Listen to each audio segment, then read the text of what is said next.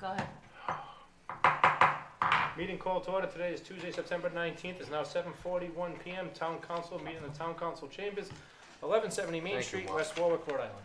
Councilman Licciardi? Here. Councilman Messier? Here. Councilman Padula? Here. Council Vice President D'Amico? Here. Council President Goslin? Here. There is a quorum. Minutes of the previous meeting resolved that the minutes of the September 5th, 2017 Town Council meeting are hereby approved. Move the resolution. Second the resolution. Moving second. Any discussion? Hearing none. I have, yes, just one thing. After reviewing the minutes today, I couldn't open the minutes, and I sent everybody an email just to see if everybody had the same issue. There's an error on the minutes, and the section where it's under claims, L, when it says a roll call vote, Councilman Padula abstained, Councilman Goslin recused. I said yes, Councilman Messier said yes, and Councilman D'Amico had said no, correct? No, I said No. yes. So it was a It wouldn't 3-0? have passed if he said no. Okay. Good. My fault, sorry. That's okay. I thought it was 2-1. Any other comment? Hearing none. All in favor? Aye. Opposed? Ayes have it. Consent agendas, license application resolved that the consent agenda having been posted, all matters being referred to proper departments and being disposed of or awaiting recommendation, the same is hereby approved. Move the resolution. Second the resolution. Moved and seconded. Any discussion? Any public discussion? Hearing none. All in favor? Aye. Opposed? Ayes have it. Those licenses that were just approved. Flea market permit, West Warwick Civic Center, Quantica, Ultimate Barber and Salon, Continuum Care, raffle permit for West Warwick Caring for Animals, and business licenses have all been approved tonight. Consent agenda, yes? Go ahead. Yeah. Consent agendas, correspondence, resolved that the consent agenda having been posted, all matters being referred to proper departments and being disposed or awaiting recommendation, the same is hereby approved. Move the resolution. Second the resolution. Moved and seconded. Discussion. This is all stuff that's on the agenda later on, so. Hearing none. All in favor? Aye. Opposed? Ayes have it. Profit search, discussion, sponsored by Council President Goslin. What is it? Yeah, move the resolution. Resolved to read. Want to move it?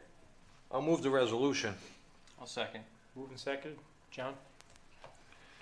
Good evening, Council. Previously, in one of the meetings about a month or so ago, we had some conversations. I had introduced, Mark and I had some conversations about potentially bringing a company by the name of Profit Search to do an accounts payable recovery audit of payments, credits, and things of that nature. I invited Michael Trooper and Doug Costello here tonight from Profit Search to tell you a little bit more about what their work would be and answer any questions that the Council has. Thank you. Michael? Just state your name and who you represent. Doug Costello, I'm president and owner of Profit Search.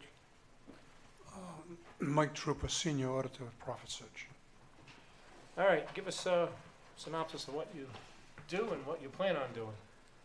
The synopsis would be in a letter that was dated July 28th to Mark Carula, where we explained who we are and the service that we provide, which is basically to search through the payment records of organizations and to find where they've spent too much money or spent money they didn't have to spend or maybe spent it erroneously in different categories like duplicate payments. We find credits that haven't been booked. We find sales taxes that have been paid on exempt transactions. We find discounts and rebates that haven't been applied to invoices that have been billed to the organization. So in other cities and towns, you've seen, for instance, paying taxes on items that you should be paying taxes on, and somebody might not have seen it, and that's what you'd be auditing? Yes, we've done in Rhode Island, we've done audits at the City of Providence, and we've done an audit at the City of Cranston, Rhode Island. Also in Massachusetts, we did the town of Framingham. What's your average recovery? It depends a lot on circumstances and the management of the function in the finance department. Generally speaking, we find from about 25,000 to 50,000 on $100 million of payments. And how do you get paid? We get I know paid- how you get paid, but I we want it get- to be public. We get paid on the funds that are refunded by the vendors. So we get a percentage of the money that comes back to the organization. If there's no money that comes back, then there's no fee. What's your Contingency. percentage? Totally contingent. Contingent. Sorry? Your percentage? What is it, 10%, 25%? Typically, it's 1/3. 1/3.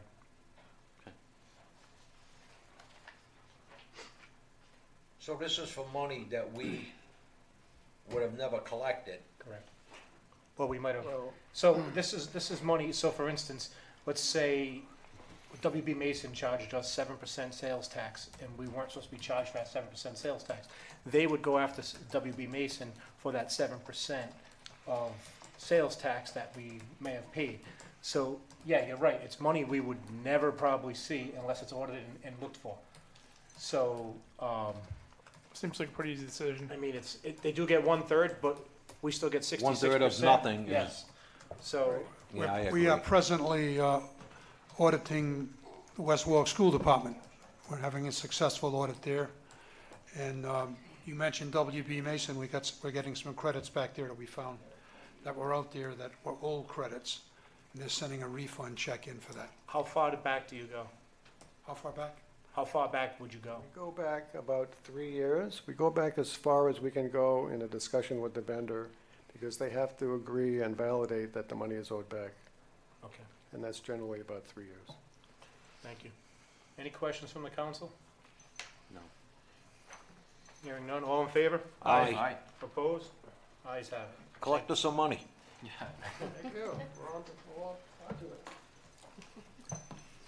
Ordinance number 2017-22, second reading, sponsored by Councilman Padula, an ordinance of Appendix C, traffic ordinances of the town, of the Code of Ordinances of the Town of West Warwick. I'll move the ordinance. Second. This is the stop sign at Horner and Vincenzo to come down. And this is the last reading, so then we can Take can it down. Take it down and put the right one up. The right one is up. The right one is up. Oh, we just put the did right take one the other up. one down. We're gonna take the other one Oh, down. all right. We had this on last meeting. Any Yeah. questions? Hearing none, roll call vote. Jason? Yes. Angelo? Yes. Jay? Yes. John? Yes. And I vote yes. Ordinance number 2017-24, second reading, sponsored by Town Council. An ordinance authorizing the town manager to implement a fiscal year 2017 budget corrective action plan intended to prevent the occurrence of a deficit. Move the ordinance. Second. Moving second, discussion? Mark? Councilman, it's come to my attention that there have been some concerns about one of the funding sources that was presented in the ordinance related to OPEB. And I just wanted to clarify that item, if I may. Yes. So that everyone understands, OPEB is what's called other post-employment benefits, and what it is retiree health care. And several years ago, at the creation of the 5-year plan, our public safety divisions, police and fire, came to the table and agreed to contribute 1% of their salary into an OPEB trust. Along with that, the town agreed to do an OPEB actuarial study, which basically projects, similar to a pension study, projects future health care costs for retirees. And the town agreed to make contributions into that trust fund along with those employees. As it stands today, there's approximately 1.7 million, a little more than 1.7 million in that trust fund. And what we were proposing to do as one of our revenue sources was to look at using some of that OPEB trust fund in an amount not to exceed $500,000 to actually pay for retiree benefits that would have been otherwise paid for by the town out of its general fund. So basically, what we will be doing, rather than using money that's in the general fund to pay for these retiree benefits or health care bills, would be to submit those and have the OPEB trust actually pay those. And just to clarify, that is an allowed use of the OPEB trust fund under the Rhode Island general law. It allows you to pay current and future retiree benefits. So that's what the town would be doing. Just to clarify a little bit further, of the $1.7 million that is currently in the OPEB trust fund, about $255,000 of that is the actual employee contribution with accumulated interest. So the majority of that is town money. Just to go a little bit further, the intent of the town is to use as little of that money as possible. I have had an ongoing conversation with the president of the Firefighters Union. I explained to him the process that we were going through, the process that we went through to make a determination about that money. I think we cleared up some misconceptions or misunderstandings on his behalf, but I also assured him that we would use a balance of the fund balance in the OPEB trust to try to use as little of the OPEB trust funds as possible, so that, you know, that $500,000 is a not to exceed number. We're expecting to use much less than that number. We don't know the number yet. However, I can say that, you know, since our original discussion, the deficit was around 1.4 million. Now it's down a little bit below 1.2 million. So that, you know, daily that's going down a little bit, and we're probably going to come to a reasonable conclusion fairly soon, hopefully be on around $1 million, and we'll be able to just touch very little bit of that OPEB trust fund. We don't know the amount yet, but that's the intent. Are these from people that have paid their taxes late? Is that what the money Yeah, went yeah. down? So it's pretty much prior year collections, or people who are paying after the June 30th. Yeah. Mark, with any, this goes back to Profit Search. If they find, whatever they find, say it's $50,000 goes back to us, will that money go back to the last year's budget as? No, it would not. It would come in as a receivable this year. And reduce this year's deficit? Well, it'll go into general. Well, it would go into the general fund. Okay. Yeah. Any questions for Mark? Anna? Little handout to give all of you. Just state your name and address for the record. Anna Golderisi, Carpenter Court, West Warwick. Thank you. I think there's two together there. You can pass that one down.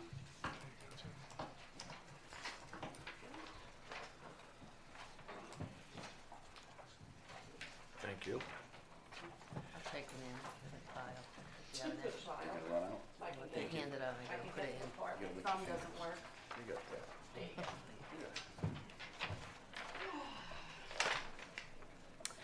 Okay, what you guys are looking at right now is a document that was put together by Helene Anderson. She was at the last meeting.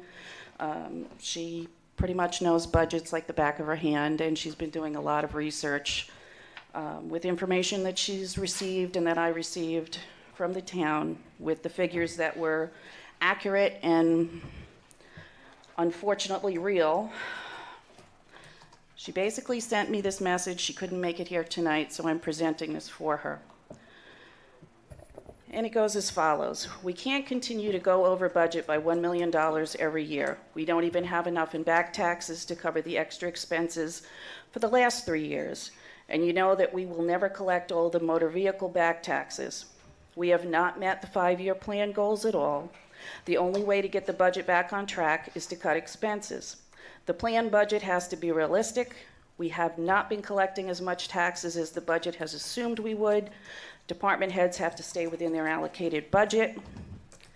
And this is from Helene. I recommend a 5% cut in this year's budget for the police, fire, and general government budget. Every other department should be cut 3%. No cuts in the school department. Also impose a hiring freeze.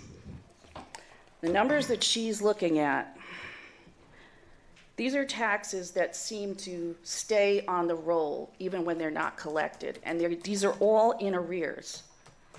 This is money that you don't know what percentage you're ever going to collect, realistically, especially in the motor vehicle taxes. We're talking millions here. So basically, what she's looking for is to see, is this taken into consideration at this point on what you're about to vote on now? On fixing, No. that's what This she's is assuming. This is last year's budget. Councilman We're talking about this year's budget. Yeah, so, He knows what I'm so talking we're about. talking about the 2017 budget, which we're balancing. Right. This is an exercise that we've gone through, okay? And we will be going through this exercise in the 2018 budget. We're gonna look at revenues and expenses. And what she's done here, and this is a historical perspective, is determine a variance between the two, right? So what you've got here is, here's your expenses. Oh, I know what it Here's your projected is. revenues and your assumed revenues, the difference between. So we need to look at that difference between based on historical data and where we think we're going. Her point is you need to look at it now. Yeah, we are gonna look at it now. That's what we're doing. So that's why we imposed a spending freeze, and we're not actually hiring anyone right now, other than a tax assessor, which is an absolute necessity. Yes. And we'll be looking at other things that we can implement to create savings. I've talked to every department director. We've basically frozen all non-essential overtime. There'll be no more non-essential overtime, and no non-essential expenditures. Then we're gonna go into these budgets, we're gonna recreate those budgets, bring the department heads in, have another discussion, determine where they can make those cuts. And I appreciate what you're saying, because that's the exact exercise we're about to go through. And come up with a more realistic revenue projection, determine what the difference is, and close that gap as we go through the year. We will be back to the council at least once this year, if not more than once, to make those amendments to the budget moving forward, as is required under the charter. So when it comes to the taxes that are in arrears, how far are we keeping those numbers around? How long? What is the length before you finally throw in the towel and say, you know, this is never going to happen? You know, to be honest with you, I don't know the drop-off on that. That's something we'd have to talk to the tax collector about. But I've seen communities She's keep them on. But it's Rose, you money gotta we come up don't front. have. No, I understood, so, but let me just explain. So there are tax sales that happen, that's taxes that are in arrears. There are tax agreements, that would be taxes in the arrears. And there is a number that is plugged into the budget called prior year collectibles, which are taxes in the arrears. Right. So that's a number that's in there, that's a number we also have to look at. And then there are like non-collectibles. So if someone owes a tangible tax, they've liquidated their business, it's probably gonna be a non-collectible at some point, but we do have a collection company out there trying to collect that money. You also have the other big one is motor vehicles, right? Right. So people live in your community, if they're transient, you know, You're they never might gonna live in collect Rhode those. Island, they don't pay their bill, or they junk their car or whatever, they move. The only way to catch those is if they go to register a new vehicle and they say you owe back taxes in a certain community, you can't register. But if they move out of state, Right. it's very difficult to collect. So how long would So, you well, carry a vehicle Yeah, past that's a due good tax? question, and Rose is here, and hopefully she can answer that. I do not know the answer to that question. It differs from community to community, to be honest with you. Mm-hmm. We usually, Rose, you need to come to the microphone. usually 10 years, but since I've been tax collector, I haven't seen anything cleared from the books. You just So collected somebody from 96, right?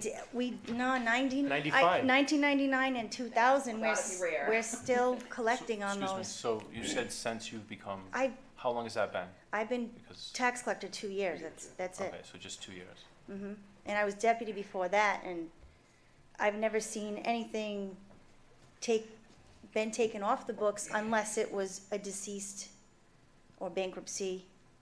So we continue to keep We trying to continue collect. to keep trying to collect those taxes. The- And yes, we have been successful in some cases, so we don't like to take them off. I mean, It's not a matter necessarily of taking them off. It's separating them so you're not using them as money that you're genuinely expecting to get in. So Anna, just to address that for a minute, there's a number in the budget, it's prior year collectible. That's the number you're talking about, because that's a number that is a delinquent tax or tax in the arrears. We need to go back and look at that number and make a more realistic projection of how much we're collecting in it's not just the previous year, but it's prior year's taxes Right. going back. We need to make an adjustment to that number. we need to relook at that number. I think that's what you're saying. As far as those dropping off, if that number's realistic, okay, and we're making that number every year, what isn't being collected, what's on the books is not really relevant to the budget, it's more relevant to an audit.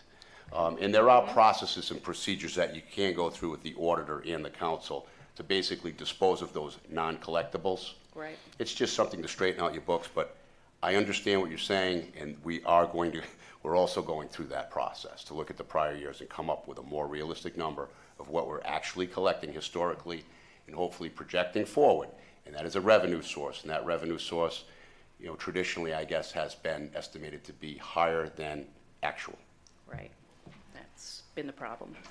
And just one quick thing about the service that we were just discussing, to go through the bills to collect monies that were accidentally paid and credits that were missed. Do we have any information that says that this has been occurring? I'm just curious. That's what we're gonna find out now. It's basically an audit of the department. I asked the same question. I asked, Yeah, it how just big could seems this pretty be? random, like, do you really think there's that much there? Because we've obviously hired people to run our departments. We hope they know what they're doing. I just don't see the need to hire another company. Well, It's they get free. It paid- doesn't cost us they- anything. They get paid. It does if they find something. No, hold on. But it's money we would have But it's never money got. we would not have gotten. Well, if you really think there's that much, I think our own departments should But look Anna- for it. Anna, ask yourself this question. Would any place be in business if they didn't, would they be in business if they think they couldn't make money? I understand that, but we're a town that doesn't have money I'm to ask- spare. But that's the question I asked Anna, and I asked the same exact question you're asking me now. And I said, how much could there be? And like you said, WB Mason up at the school department. I don't know how much it was or anything like that, but whatever money we're paying in taxes or whatever that we should not have paid, you know, somebody comes in, sends a bill from WB Mason, and all of a sudden it's $5,000 in paper, you spend $350 on taxes, well, that's $350 that we should not have paid the taxes on. So, I really hope that we had better qualified people that wouldn't let something like that go through. I really do. But thank you. Alan, just state your name for the record. And address. Alan Plazo, 5 Robin Lane, West Warwick. And just a comment with regard to taxes, we're almost 1/3 of the way through the fiscal year. In the old days, because I've been attending these meetings a very long time, there used to be for the town council a section on their reports that listed actual budget, or should I say budgeted expenses and actual expenses to date. It was like every 2 weeks they could look at it, and I know that slides as people continue to pay, but I understand that's not there anymore. You don't have a ready reference where we have collected 25% of the taxes, we have or expected to spend 25% of the budget by this time, we've spent 35%, things like that. A ready reference that should set off alarm bells for you people that something's not right. And as Anna pointed out, and Mark has pointed out, you're running $1 million deficit. I don't have the records, we don't have the audit, but if it's true that for the 5-year plan, you're running $1 million deficit every year, it's going to hit the fan. It doesn't take a rocket scientist to realize that we can't do it. Some of my sailors used to think they had money because they had checks in their checkbook. It doesn't work that way for this community, and you need to do something about it. You know, looking at the FY18 budget, you should be doing that right now, and that's why I'm saying, I know you mentioned that point, but you should know the figures right now for FY18. You really want to know them? That's, I know it's magical Are you pixie referring, dust. it'd be similar to what the sewer commission, when they report to us? Where Every month. Christine Very mentions. similar to that. Exactly. We And spent that used to- that was- 25% of the budget. That was past history. That's what used to happen at these council meetings. Trust me, I've been here probably longer than, you know, Mr. Boyer's got me, Bert, and Mrs. Padula, maybe Mr. Williamson, but I've been here for these meetings. I've stood here before, and I know what your predecessors received. So I would suggest you reinstate that practice, policy, whatever. This town needs to get its books in order. Matter of fact, Mr. Palazzo, we are in the process of doing that. So, in my old job, I used to look at that weekly, personally, okay? So, we're going through that exercise currently. We will be reporting that. And to be quite honest with you, that's not the council's job to do that. That's my job as a town manager. So if I'm not doing that as a town manager, I'm not doing my job. But they should be able to respond to people like me, because I don't want to throw darts at them and they don't have a clue. Please don't, but they will be informed, and they will be informed by either myself, the finance director, or the new town manager moving forward. We're working on that process. We're almost a third of the year through, third of the way through the year. That would be in October. That's a tiny, tiny thing, but A quarter of the way. We're definitely a quarter of the way. And John and I were actually going over those numbers earlier today and firming those up. It takes a little bit over the quarter to reflect back on the quarter. So we're working on that. We expect that starting in October, those reports will be forthcoming. So thank you. And you have closed the books on FY17. You have all accurate, actual figures for FY17. The figures won't be all inaccurate and actual until the auditor looks at them, but we have projected figures and we're pretty firm on what we think we have, yeah. Okay, stand by. Just state your name for the record. Let me quickly, Mark, how often will those come out? Monthly? Monthly, We weekly? could do monthly reports, we could do quarterly reports. I'm gonna suggest early on, we do definitely do I- monthly reports. I agree with that. Yeah. Jasmine Conkin, 79 Lexington Avenue. I actually have something else to say later about the West Warwick Lions Club. A nice update, but I just wanted to comment on this budget conversation. So most of you, if not all of you, are business owners that are sitting here. And I'm sure you operate at least in the black, not in the red. And if you were in the red, you would have some serious conversations. So I just want you to think of, as you go through this auditing process and looking at what we're spending this year, to look at it as if we're actually a company and not just an organization with what you sir said about having a checkbook with unlimited funds behind it. When I was in sales, we had sales forecasts that I was accountable for weekly. I had a meeting with my manager, and I had to explain to him why I was or wasn't on task to hit my goals for the year. And if I didn't hit my goals, I didn't get a bonus. I couldn't buy a $20 bottle of wine versus a $15 bottle of wine or what have you. So please just take a look at it as we're running a business here. You're dealing with our money, the people, our citizens that are paying our taxes every year. We're looking to you and to everybody who did, and I did vote yes on the budget because I expected what I voted for was actually going to happen. So I just ask that you look at this, Jay, I know you have a successful business as well. Look at this as if it was your personal checkbook that you're writing money for. We shouldn't have departments that can just spend money freely without getting approval beforehand. I can't spend money at my job without asking before I spend it. And if I spend it, I don't expect a blank check back from my boss to cover the expenses. So thank you. Thank you. Thank you.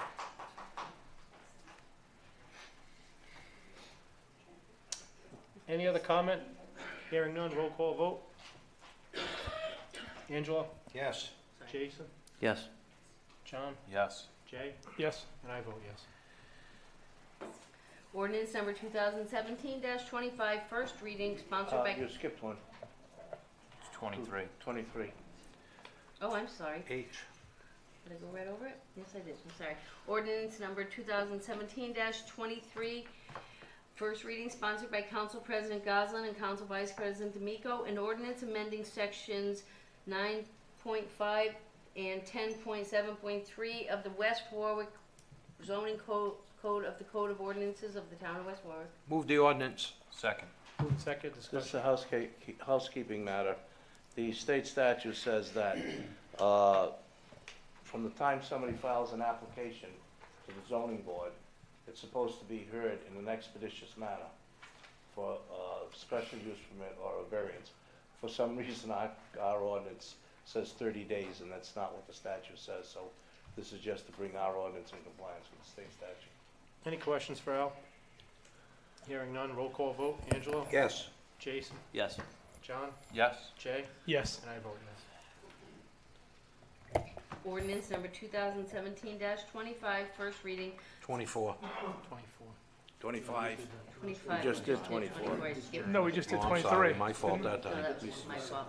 Okay, okay, all right. 2017-25, first reading sponsored by Council President Goslin and Council Vice President D'Amico.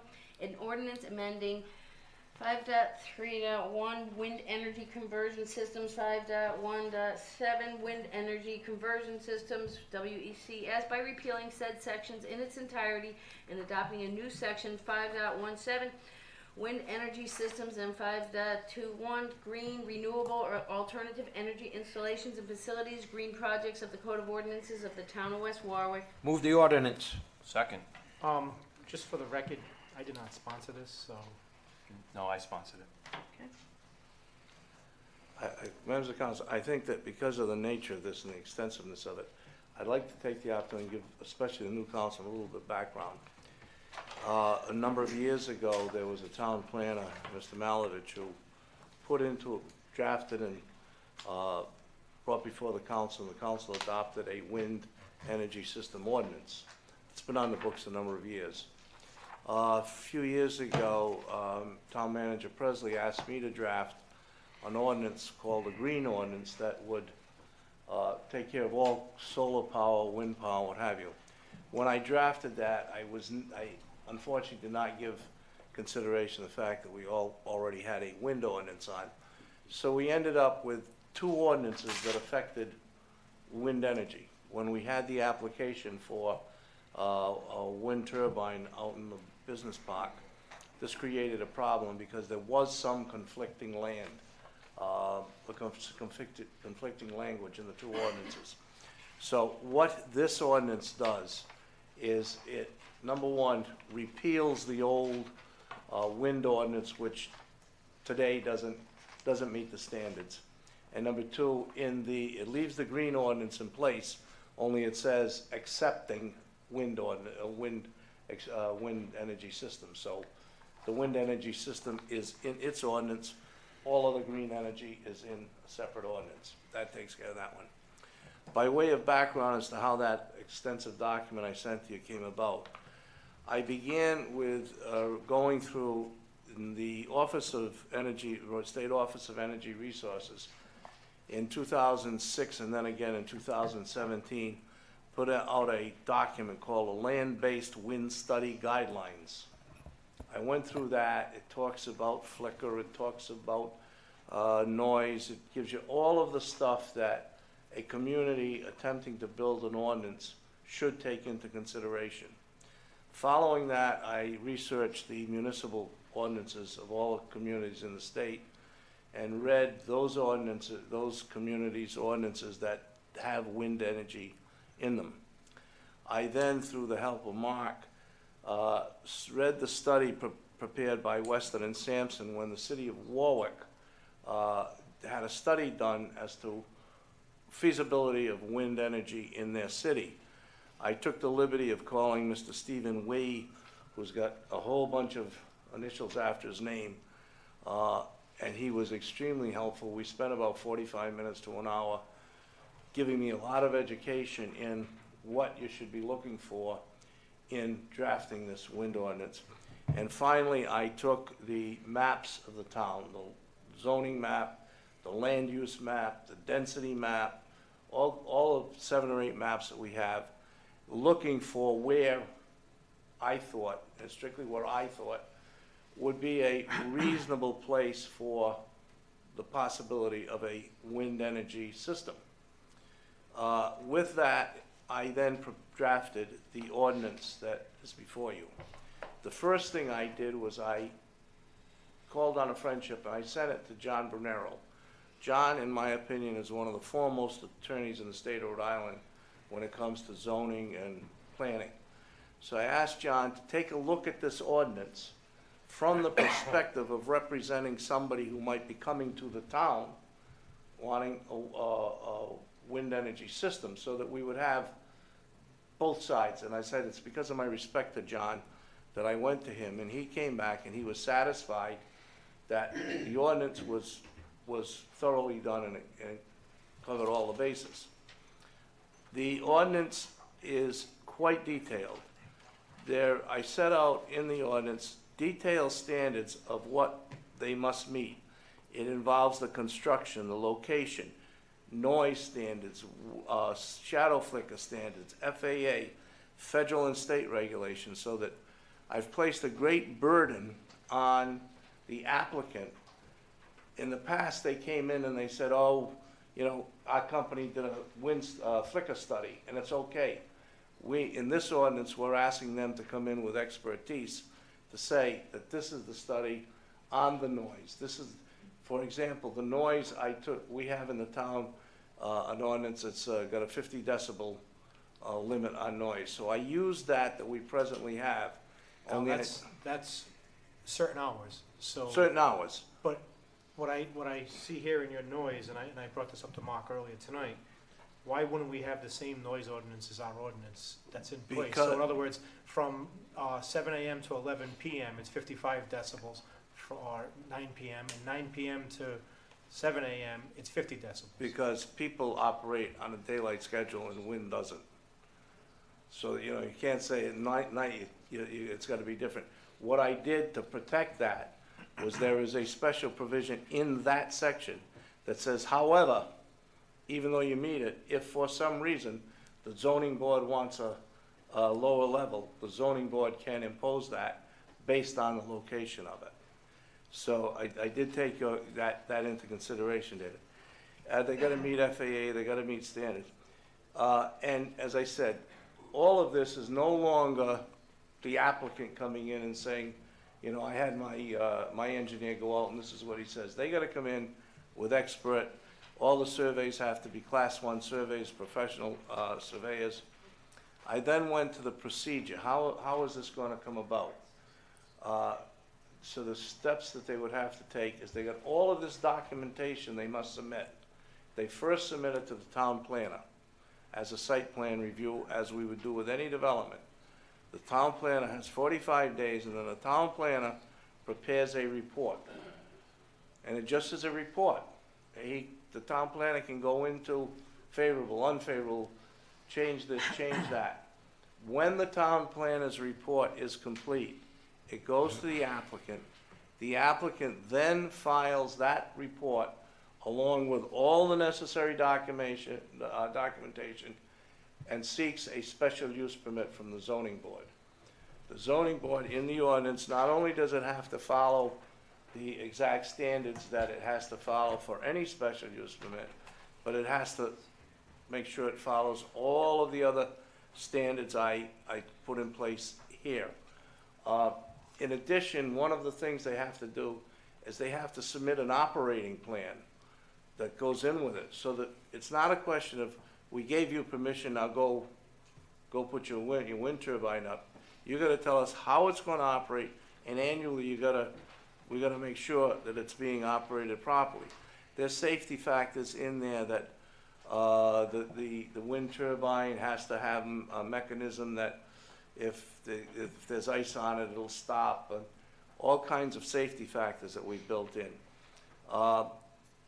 Once the zoning board gives the approval for the special use permit, there's a bond that has to be filed, there's permits that have to be taken out, and the whole process of the construction, even to the point where they have to bring in an expert that will satisfy the construction of the foundation. The construction, they all have to be monopoles, no more erector sets. So that's all in there. Once it's up, and then as I said, they have an annual maintenance that they have to follow.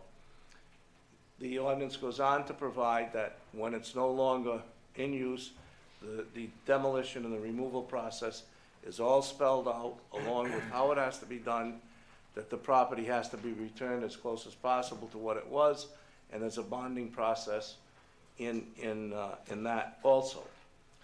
After this was all done, and as I said, at that stage, John Bernera and I had gone over it. I then met with Mark and we went over it. The motion has been made to adopt this ordinance. I'm asking that the council move to amend this ordinance, because we've discussing it with Mark, there were a couple of minor changes. One was on what the setback. Initially, and I put it in, and then I realized it was just not reasonable. From where the wind turbine is, if the wind turbine is 200 feet, it has to be 200%, 400 foot to any boundary on the site property or contiguously owned site property, 400 feet from any public way, and from the outer edges of that, the outer boundaries of that site property. In all zoning and planning, you have to give notice to people within 200-foot radius. It's called the notice zone or the protective zone. That tower cannot be with the setback 200 in that 200-foot area from any occupied building. So these were safeguards we put in, and when you look at the zoning map and the planning map in the town, realistically, those are as severe as you can get. Anything more than that, you're just saying there will be none. Well, that's what I was gonna ask you here, and I don't wanna cut you off, but where in West Warwick, first of all, where in West Warwick can At this point in wind time, turbines go? my study of it, I felt that they could realistically go in the business park. And then the reason it says the R10 zone is that the R10 zone, where there is open spaces, the hill near the high school and up there, and then along the Patuxent, this north side of the Patuxent River in Natick, and then up into the areas where the golf courses are.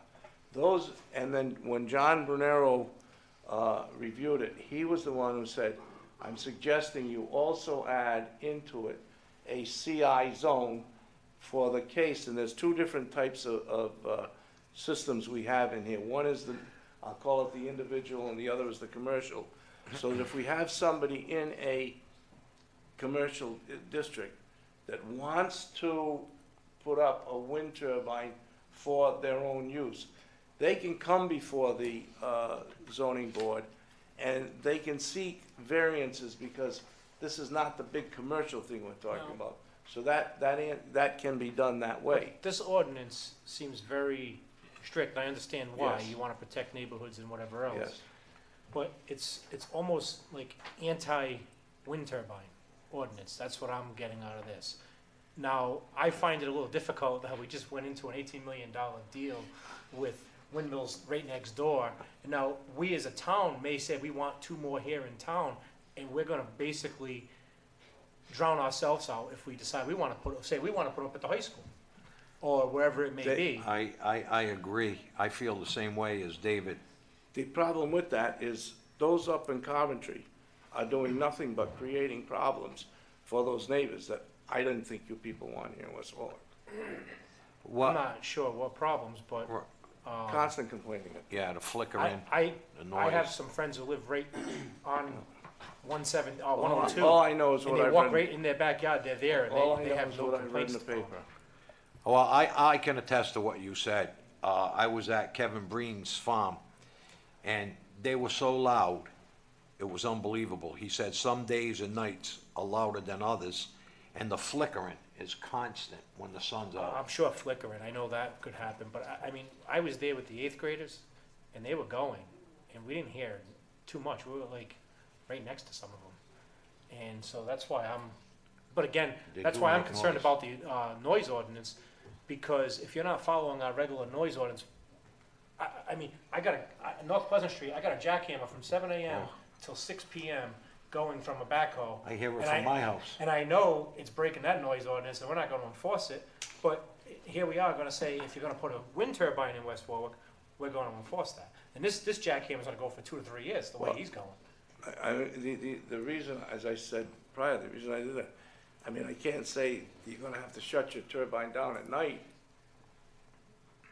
So, for can I a decibel rating. comment? So, if you look back at the original 2 ordinances that you mentioned, they were extremely outdated.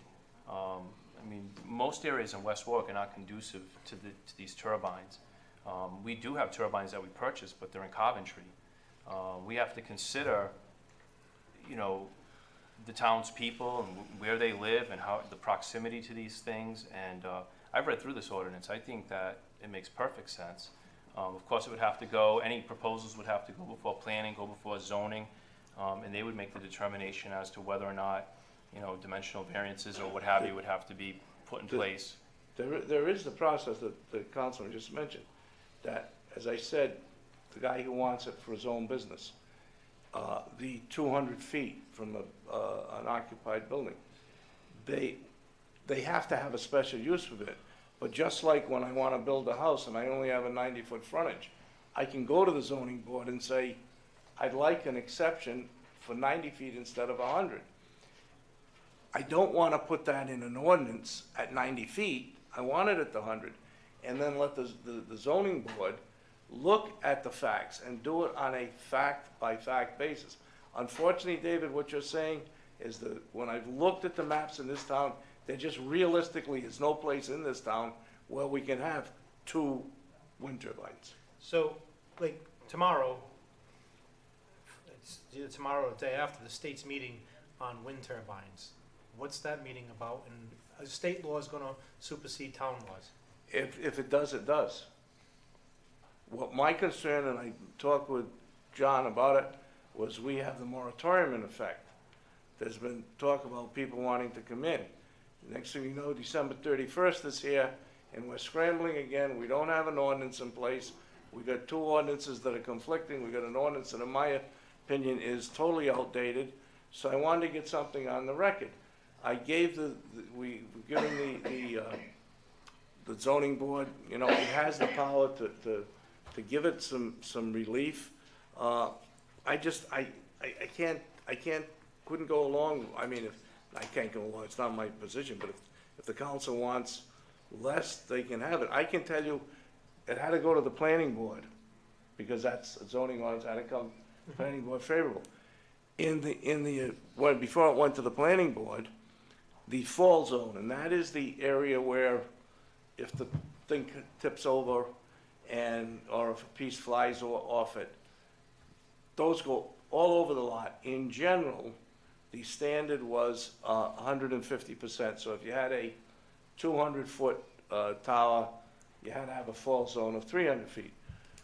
One of the planning board members last night was insistent, and in the amendment I've submitted to you tonight, they wanted a change that said not only the 150% fall zone, or if the manufacturer recommends a greater fall zone, whichever one is larger.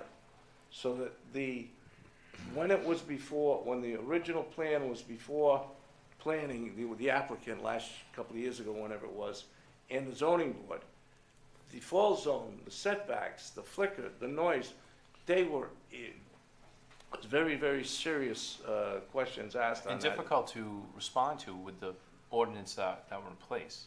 You couldn't. You couldn't, and you know, I so think much you were on time and board at the detail. time.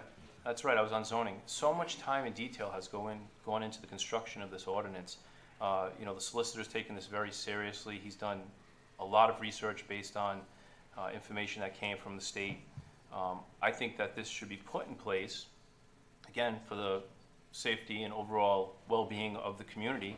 And should it go before, again, zoning or planning, and some type of variance is needed, let them decide, let them make that decision. Then if the state passes something different, well, then that supersedes what we've done. There is a provision in here that any federal, state law or regulation that is different than this is the governing factor.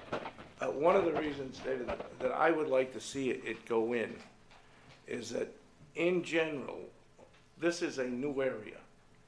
I think that if we go in and protect ourselves, we can always pull back. You know, we get an application that we want, it's important. We can always pull back. To go in the other direction and tighten it up, it becomes very, very difficult. So But I don't wanna get into that, we're gonna loosen it up for one developer and not another. No, I'm not talking about loosening up for a developer. I'm talking about when we, all of a sudden, we see people coming in and saying, hey, your ordinance is impossible. At that point in time, we can work on our ordinance. I wouldn't want to go the other way, where we've opened the floodgates to people coming in because of the opposition. You know, you're sitting there as councilman, and I gotta tell you, not in my backyard. Al, I can tell you, as councilmen who've been here and approved the $18 million one, we were here in 2006, 2008, when we had the German company come in and say they wanted to put them up behind the high school. And Angelo, there was people from Tanglewood all here. And then when that deal came before us in Coventry, we all looked at each other and said, well, it's not here in West Warwick. I understand that part. I mean, we all said it. There's no denying it. We said it here in the meetings. But I just, I'm saying that this is like one of the toughest ordinances in the state of Rhode Island. I would like to say that. But we're also, if you think about it, I mean, we're also the smallest. Yeah. And, you know, And think, we're where would you put, congested now. where would you put a That's what I'm wind, saying. I don't know if there's ever been a where would you study put a or wind where they turbine? can go. Where would you put a wind turbine in Central Falls? You know, I'm just saying, it's so built up. And I think that one of the things that if the council, I'd like to point out to the council, is the language. The purpose of this section is to recognize that wind energy systems are becoming more popular alternative energy source for both the public and private sector.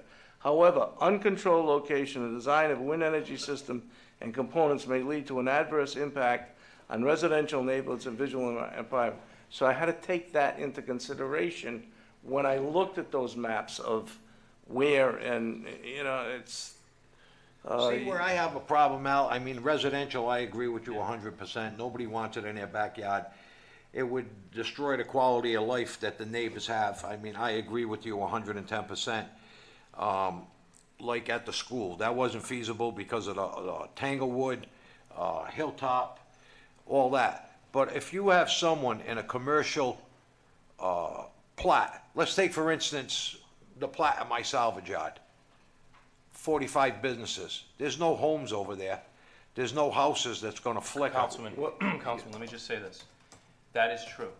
However, when you're dealing with a very large turbine, like say the commercial park, my ward abuts that. When I walked this summer, I can't tell you how many times people said to me, you know, are we gonna have to have one of those turbines there? Because they're 415 feet tall from the bottom up to the top Well, of the that's tip. what I was just saying. So it does affect you because it's not like, you know, it's No, a little I neighborhood, just but said- it's basically right there for You everyone to be misunderstood dealing me. with. You have a I said- seizure from one of these. I said at the flickers. high school, the neighbors were concerned, just like it would be in that business park, where your constituents would have a concern. Exactly. I'm saying industrial, where, It's allowed in industrial. Yeah, so it's a then they CI can district. put it right there. It's Well, Murphy allowed, Highway is industrial. it's allowed in So our, he can't stop it. it's allowed in R10, it's allowed in CI, and it's allowed in the business. Now, once you're allowed in the district, then you're gonna meet the other regulations. However, those other regulations are the one, you know, that, I own a house that's in that 200 foot protected area. And the guy who wants to put it up comes up to me and says, look, I can't put it up because you're the only house in 200 feet and I can't have I can say, well, fine, you know, you give me a release in case anything happens. He can go to the zoning board and say, Detroit's the only guy there. He doesn't mind it and get the variance. You know that's not gonna happen. Well, I know, but all I'm saying to you is that I would rather have the people of the town protected with the authority in the zoning board to allow some changes in it. I do not, one thing that I would feel very, very strongly about, and that is if the council felt that the detailed information that must be supplied in advance, if the council felt I was too strong in that. And the reason I feel very, very strongly about that was when we had the last application, we had employees of the applicant coming in with their diagrams and their maps, talking about the studies they did on the flicker. Well, we all own, especially, you know, Tim, an attorney, an expert will testify to whatever that you want. Whoever pays But I don't want to have it as the employee of the applicant coming in and telling me, well, the flicker's okay, the noise is okay. I want you to bring in somebody from the outside that's gonna come in, is gonna stand there, gonna be sworn in, and gonna testify as an expert, and put the reputation on the line that noise is okay. So, you know, that's an area I feel very, very strongly about. Al, the one thing I may have missed it, was a maximum height. Actually, it doesn't, it says distant measured from natural grade surroundings, but there's no number in the maximum height. I didn't put it in. I didn't put it in, because for different projects, you need different heights. Again, that, you know, it's taken care of by the fall zone and the setbacks, because that's where the higher you go, the more you need. So if it's a 300-foot, I mean, what's the height in Coventry? The ones on both, So the ones on 95 are 156. Yeah, 150. 156 feet tall. That's right. The ones that are in Coventry are like 256 from the bottom to the base, with the blade probably 415 feet. The one that was applied, the one that's in North Kingston is 457, I think. They are huge. So they would need, So if I'm you want gonna a say commercial 400, park and you wanted if they're to put one 400 like feet in high, they would need a Tech, 600-foot fall zone? No, yes. And the fall zone, I will be very honest, I researched not only Rhode Island, but I looked up fall zone, and I couldn't find any. I mean, there's just no history. By fall zone, you mean like in case it falls? Like In case it falls or a blade flies off. As a matter of fact, and Peter Calci was at the meeting last night, and he commented, and I remembered it after he said so, of the last hearing we had, that apparently these monopoles are built so that if something should happen, they are built to collapse halfway up, so it, you know, the fall zone is not as dangerous as we're making it. However, we do have members on the planning board that are extremely concerned about it. So that's the other concern I have. Like you said, now you wanna let it go before planning and zoning, No, we don't. right? No. And if they're totally against them, what's the odds of getting them? No, it has to go to the town, I cut that out. It goes to the town planner for a report. And the town planner sitting there, not in a decision-making position, but the town planner is gonna be sitting there, what's in the best interest of the town?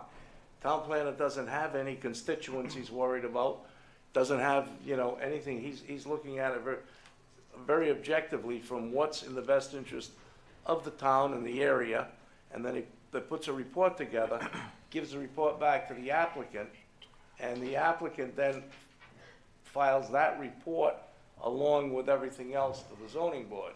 The zoning board then sits there, and they have the town official, expert, giving them some guidance, along with all the other experts I'm requiring. Thank you. Any questions for Al from the council? Yes. Al, at the beginning of your presentation, you indicated that you wanted the council to amend. Yes, Is there anything in this particular document that needs amending? I submitted to the council, and I have extra copies that I can pass out now, the section that came about after that had to be advertised 3 times. So it wasn't until after the advertising began that I was able to meet with Mark and John, make those changes. But that's the basic change there, is from original 1,000 feet, David, to 200 feet.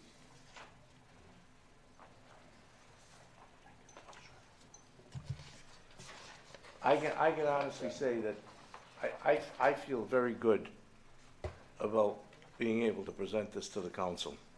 Especially, you know, and as I say, I just think it covers everything. Yeah, on this document that you provided, is the only changes what's been crossed out, or? Because that's amendment, everything's had to be underlined. The bold print is replacing what's crossed out. What I will do, if the council passes the ordinance as amended, I will prepare a new ordinance as amended with those changes in it and get it to Paula for the second reading. So can I get a motion to amend? Motion to amend second. as written on, Two-page document. two-page document just passed out. Second. All right, any other comment, public comment? Just come on up, state your name and address for the record.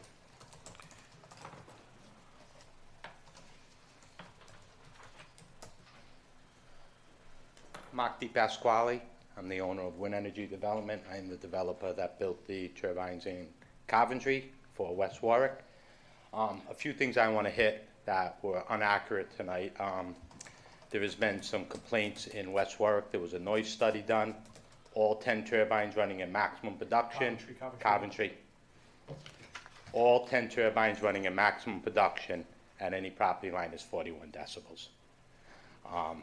I don't want to get into Flickr and Mrs. Capwell. I own the land all around it. It only flickers on my own property.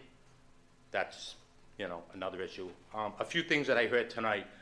An ordinance that's created properly for a town. We have looked at your town in the entirety. I got to catch my breath. So my wife's in the hospital. It's her birthday tonight, and I let you know that it was important enough for me to come here instead of there.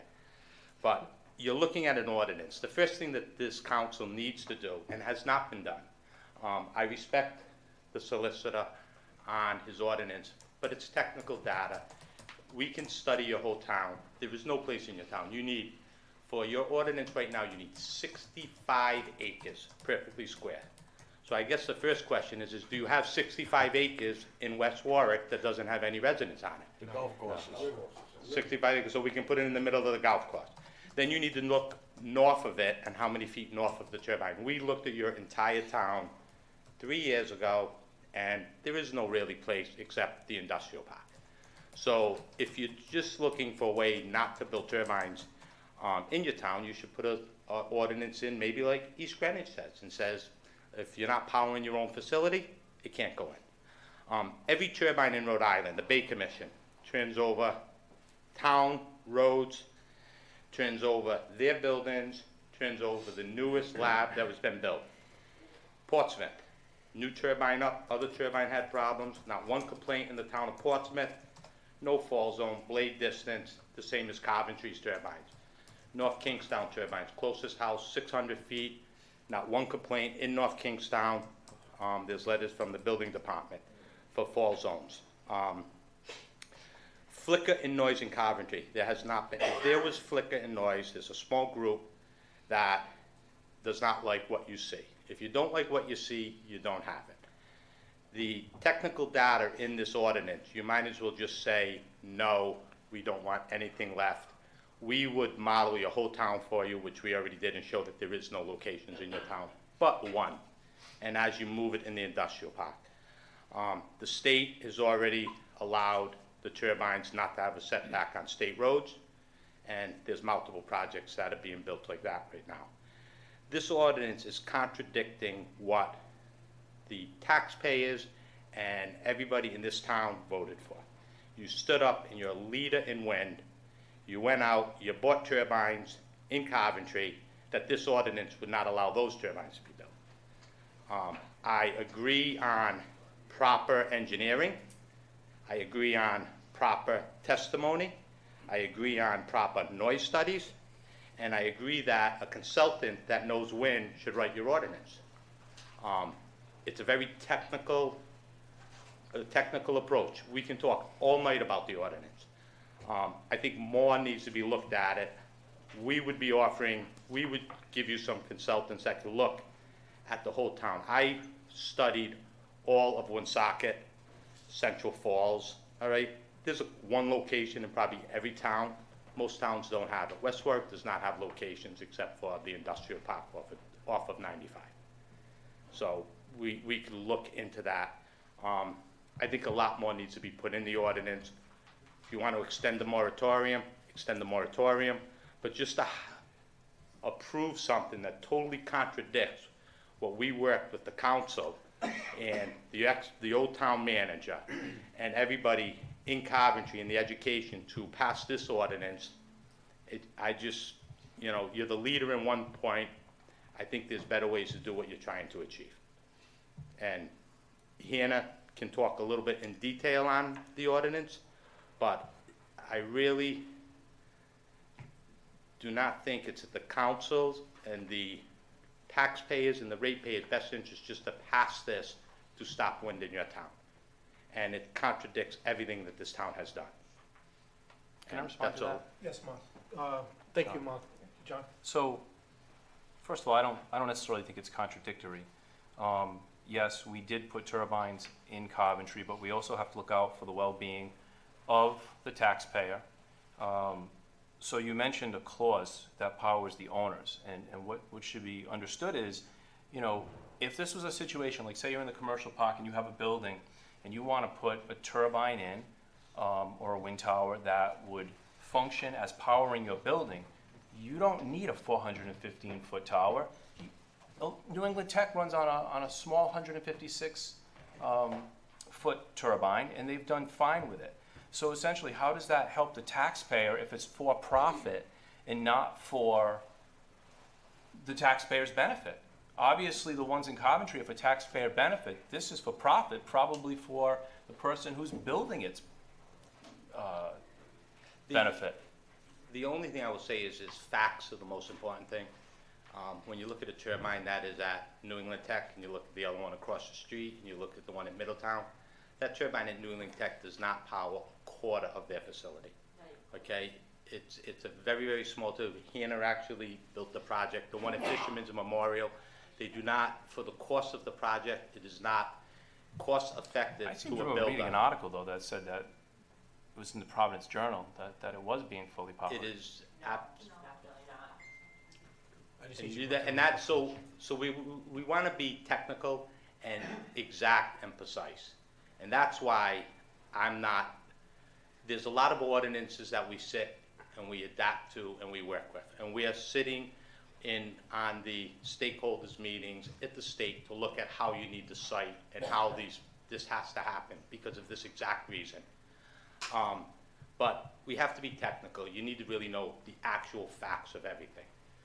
The West Warwick, you need 64 acres to build a turbine that is financeable, that will produce 3 to 3.5 million kilowatt hours a year. All right?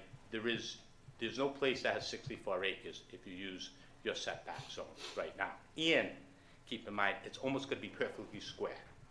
Because if you take the turbine that is 418 feet North Kingstown, it's not 52, but 418 feet, you need to go 836 feet one way and 836 feet the other way.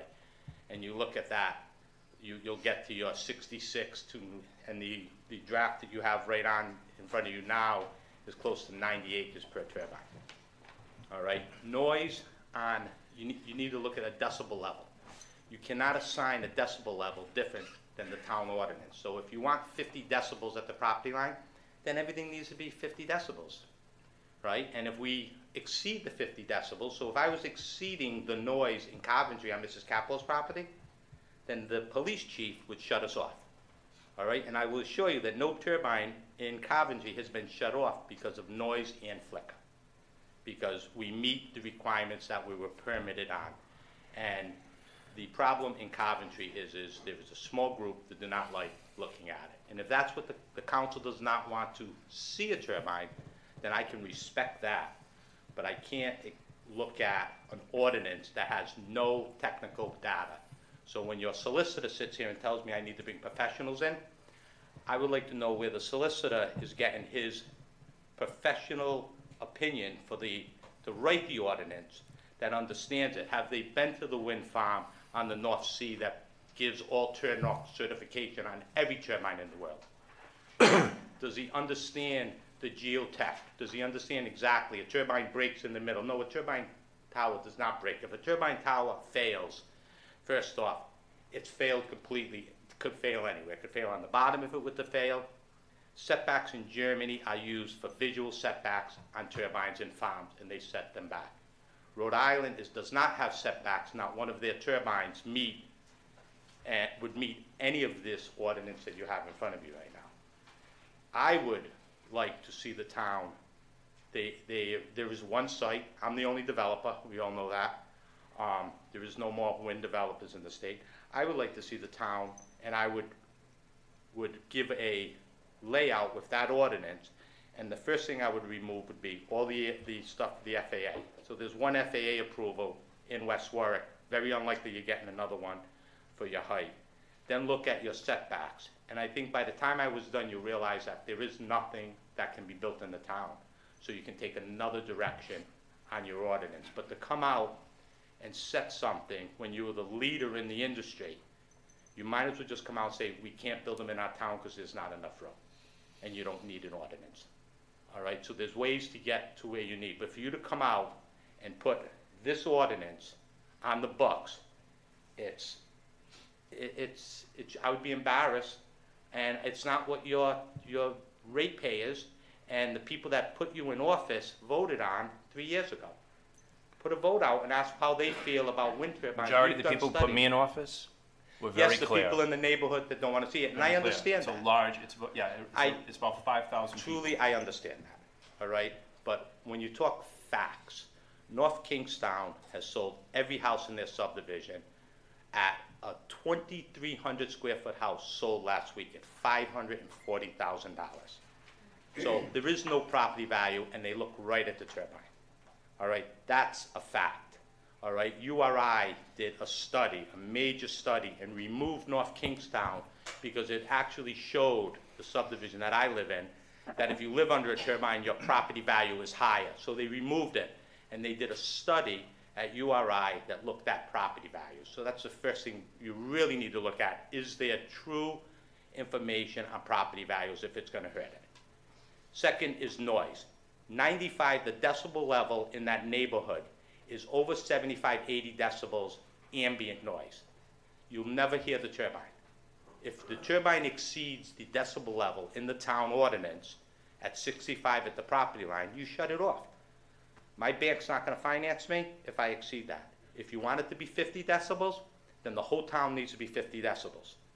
All right? You cannot look, and the state citing guidelines specifically said you need to look at that section because the lawyers at the state said it was illegal to change an ordinance, noise ordinance, for an individual use. So we need to be consistent. That's factual information. To understand how many turbines, when I sit in front of a zoning board and the zoning board asks series their questions, I'd be embarrassed to sit on that committee. You want to be technical, you want to be exact, and you want to be precise to deliver the right ordinance for the town. And this isn't the right ordinance.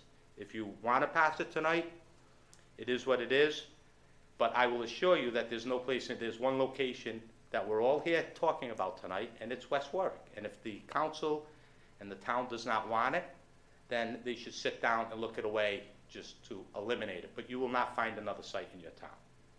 And I will give you my right arm to guarantee you that you will not find a site in this town. So to pass that is an embarrassment to the council and the town and to the people that voted to spend $18 million. Just say you don't want it in your town. Thank you. Mr. Solicitor, what is your recommendation? The council pass it.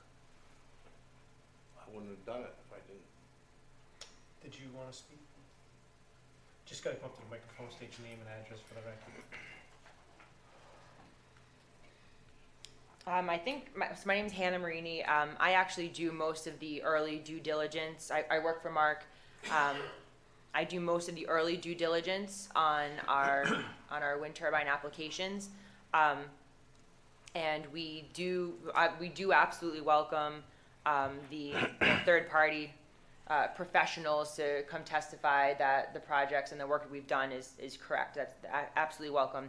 I'm not going to go through this line by line. There's definitely a lot of issues with it, but as Mark stated, there under no circumstances will there be any wind developed in the town of West Warwick if this ordinance passes. There just won't. And I worked on both of the projects that were in Warwick, the shorter turbines. They produce about 100,000 kilowatt hours a year total, and West Warwick is is in a valley. You're not even gonna get that. The same turbine down in Narragansett produces 300,000 kilowatt hours, but inland, you're not gonna get that. No one in state or out of state is building 100 kilowatt turbines in the state of Rhode Island. There's no financial program to support it. There's no incentives for it. No one is pursuing that.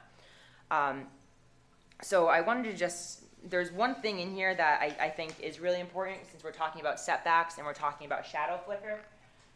So the reason we fully understand that there are impacts associated with wind turbines.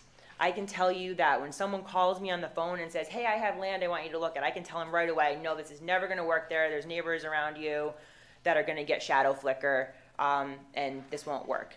And the very first time I had that instinct and said absolutely not was about 6 years ago when I worked for the Rhode Island Commerce Corporation. Actually, it was before that. West Warwick has been trying to put renewable energy in this town for a very, very long time. The first job I worked for, when I was putting up those 100 kilowatt turbines, my boss said, hey, there's a town in West Warwick and they want you to look at a turbine at their high school. I looked at it and said, absolutely not. This is a terrible location for wind. There's people all around it. Absolutely not. Don't even spend another minute on it. So we can look very quickly and see where there's going to be impacts. I actually didn't see, and I was surprised, I didn't see any value in this ordinance around what the acceptable levels of shadow flicker are. There are internationally accepted standards, no more than 10 to 30 hours per year, that's the range, on a receptor, no more than 30 minutes a day. This ordinance just says something like, you need to make sure you're not burdening people or something like that. That's impossible for us to follow. It's a value that's predictable that we can measure for, and what's in here is not something that we can measure for at all. So really, no matter what you put the setback at, the effective setback is always going to be shadow flicker. So even if 200%, there's never going to be wind in this town. Not a single turbine will ever go here. But even if you said 1 times the fall zone for setback, if you have no more than 30 hours per year shadow flicker on someone's house and there's neighbors around, you're still going to be 1,000 feet away probably to meet the flicker setback. So that's a very important value in here to define, much more important than the arbitrary 200% setback that's in there right now. So again, I'm not going to go through it line by line from a technical standpoint, but there's major issues with it that it's just, there won't be any wind here. I promise you that. Thank you. Thank you. It's the Any more questions? longest ordinance I've seen in years. We're trying to set records here. Ordinances spend more time in this than the setbacks for this ordinance. Yeah, any other comment? Hearing none, I'll take a roll call vote. On the motion to amend? Motion to amend. We had a first and second. Yeah, so motion to amend, all in favor? Aye. All right, now I'm gonna take a roll call vote on the ordinance as amended. Angelo? Yes. Jason? Yes. John? Yes. Jay? No. And I vote no. 3-2.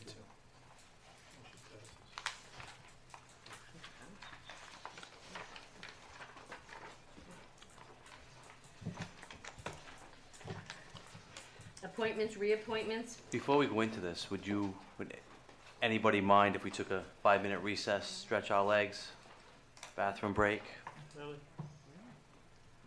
I gotta go. Oh, go. I had to go too, I didn't take a break.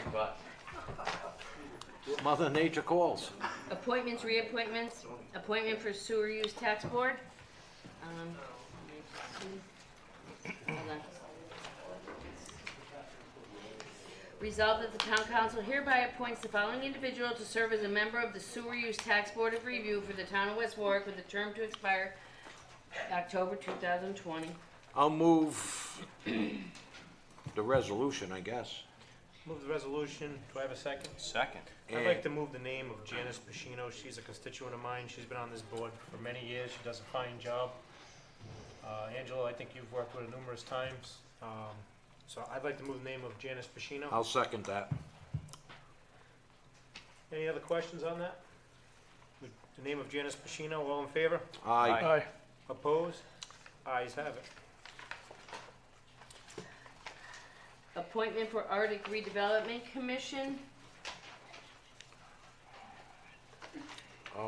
Let's, resolve that the town council hereby appoints the following individual to serve as a member of the Arctic Redevelopment Commission Board for the town of West Warwick with a term to expire 10/1/22.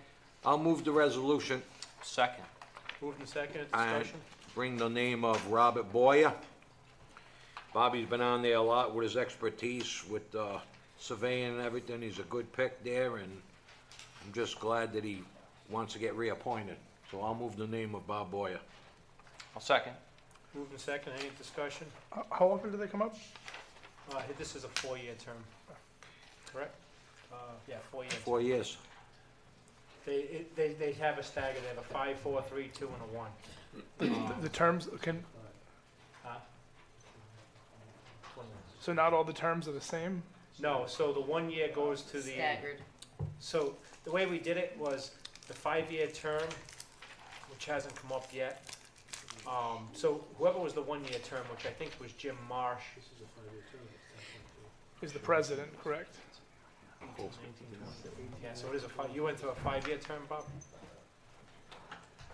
So the person who went the 1-year term, I'm trying to remember if they went backwards or forward, if we went to 2-year term, 3-year term.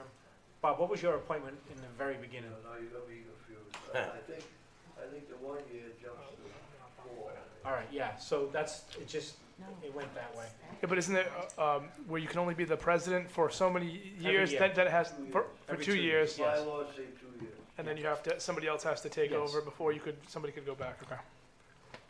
All right. That's kinda complicated. It is complicated. Why was it set up like that? So, yeah, it was a stagger. Okay. I forgot why. So people would have more expertise, you wouldn't be losing them all at once. Yeah. They had the experience, they knew what was going on, Okay. and if you went every 2 years, and if all of them got not reappointed, All 4 left, all 5 So- left. you'd have to go all over again and Same start reason. over. It would be Okay. a disaster. All right, makes sense. Any other comment? Hearing none, all in favor? Aye. Opposed? Ayes have it. Congratulations, Bob, thank you once again. Resignation of the pension board. Resolved that the town council hereby acknowledges the resignation from Jeffrey Coslin of the pension board for the town of West Warwick. I'll move the resolution. Second. Moved and seconded, discussion. He's just got family obligations and ran out of time, and Jeff was a good asset to the board. And I regret to see him go. Just send him a thank you letter for his service. I know he's been on a little over, almost about 2 years now, so. All in favor? Aye. Aye. Opposed? Thank you, Jeff, if you're watching. Discussion action, Prism Lighting Contract, sponsored by Council President Goslin. Yes, Is there a resolution? no, it's just a discussion action. Mark, I know, and John, we have a contract with Prism. I was reviewing some of that contract, and we just need to get, and I know, and I don't think it's their fault. I think a lot of it has to do with National Grid. We obviously took all the lights from National Grid, and we put the LED lights in. Now, whenever they need to do something, they need National Grid's approval, and National Grid's taking, I'm talking from April 5th was the last request, and here we are today, still without an approval. So we need to get to the bottom and see, and again, I don't think it's Prism's fault, because the emails I've been seeing, it's all been waiting on National Grid, waiting on National Grid. And I don't know if they're stopping it on purpose, or just because it's Prism, because Prism is taking over a lot of the streetlights throughout the state. They've taken over a few cities and towns. And I just want to see if you could reach out to the other cities and towns that have Prism and see if they're experiencing the same problem. At that point, we as a town may have to get with the other towns and get with the PUC and see what's going on there. Because if they're stalling and to make Prism look bad, then, you know, that's a major issue. they're interfering with their business and interfering with the safety and welfare of every city and town that needs lights or light bulbs or whatever, and it needs to be replacement or a new light replaced. You need National Grid approval. I'm So just, this delay is for new lights and replacements of lights? there's been a little bit of everything according to Joe Argenti, and Joe Argenti does a very good job with staying on top of them. And I talk to him via email at 5 in the morning sometimes, and he and I are going back and forth. And he's here, and he's making sure every day he's on top, or at least weekly, following up with Prism and whoever else. And we're always CC'd on it. It's just that I don't feel it's Prism's fault yet. I feel it's National Grid just being spiteful. Has there been an issue as far as, like, the dimming lights does not need their approval, right? We're not fully done with that yet. We can brighten them, to add a couple brightened up. They could do it by hand, but they can't do it by software, which remote like we're supposed to Okay, be. because that was supposed to be done, I mean, before They're not Fred done. even left, it was supposed to be done, right? It's not fully done, so they're still. So they can't do any with the computer, because I feel like we had an issue on, we talked on Pulaski Street, and I thought that they did do it through the computer, didn't they? It's not fully implemented, so Okay, they're still so working some through the places they system. can? And, yeah, and they haven't actually fully transitioned throughout the town. They're still finishing up. I think the issue primarily between Prism and National Grid are new lights, or when lights come down and they have to reinstall the lights for yeah. connections. Right now, we have 240 telephone poles that are being replaced in West Warwick. As you can see, all down Main Street. And it's all because they're moving the substation off Gough Avenue and moving it over into, where's that going? Over to Ward 4, isn't it? 4 or 5? So they need higher poles for that. And what's happening is they're taking the light down and just either taping it to the pole and not even telling anybody they're taking it down. So Joe Argenti sees it down, he calls Prism, Prism gets it up. But sometimes they can't put it up until electric power's transferred over, then, you know, the proper grounds are installed in the ground, so they can't do that, and it's just been a nightmare for them also. So they've been postponing on doing any more light installs until all poles have been transferred, which rightfully so. I mean, 240 poles is a lot of poles throughout the town. So that's all I have, if we could just double check on that before it becomes a major issue.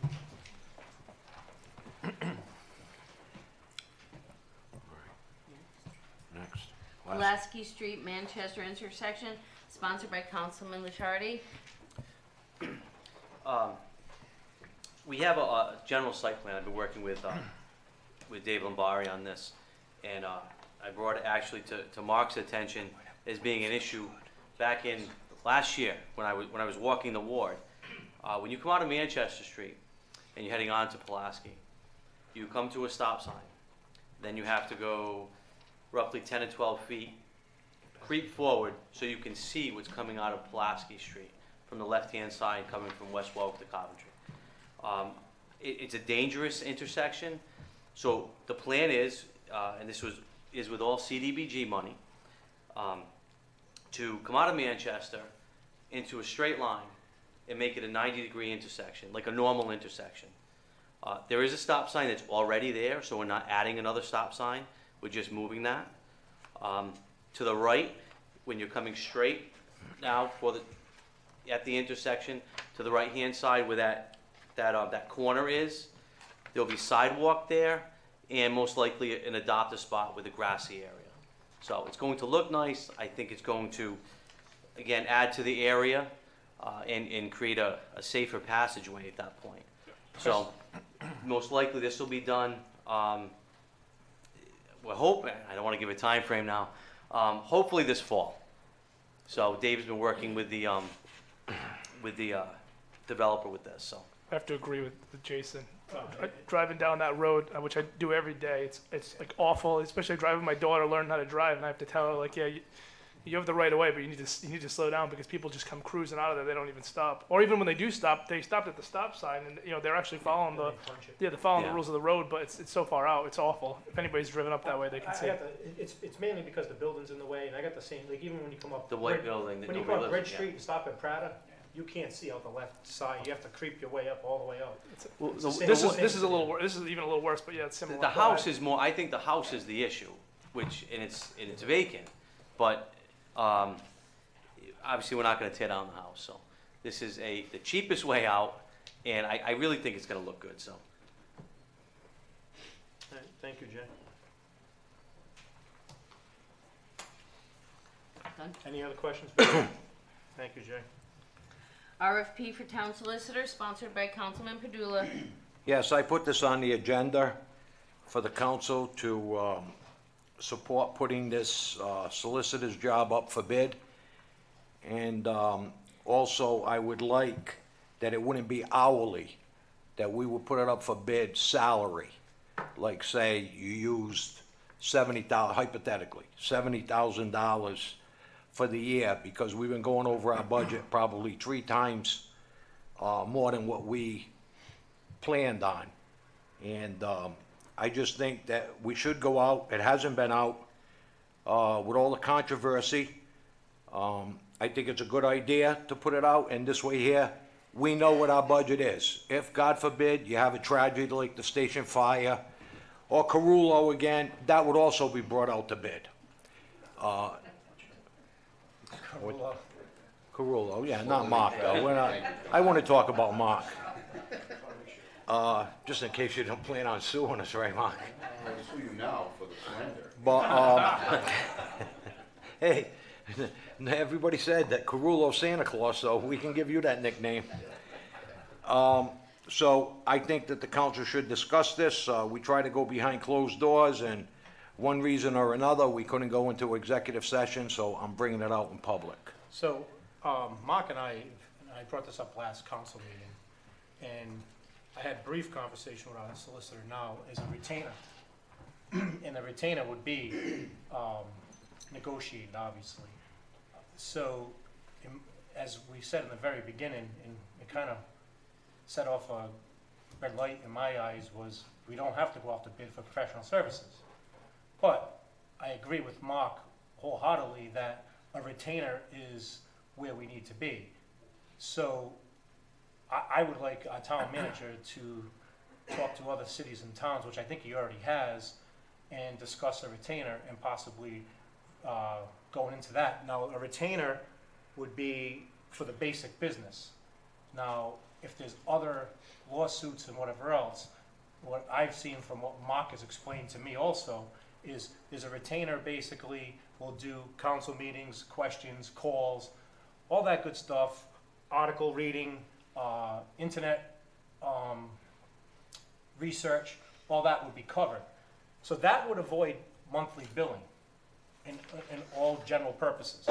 Now, this probably should have been done years ago. Now, also, what Mark threw in there was that the cases, the lawsuits that we get per year is usually done by the solicitor also.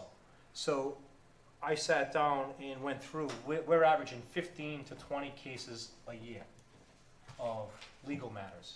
So you gotta take the hours at that aspect also and see whatever the hourly rate is for those items. So my question would be, the retainer would be one price.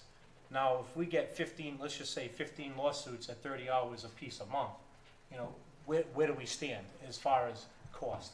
Well, you know, we can't be spending almost 300% of our budget we're putting for legal.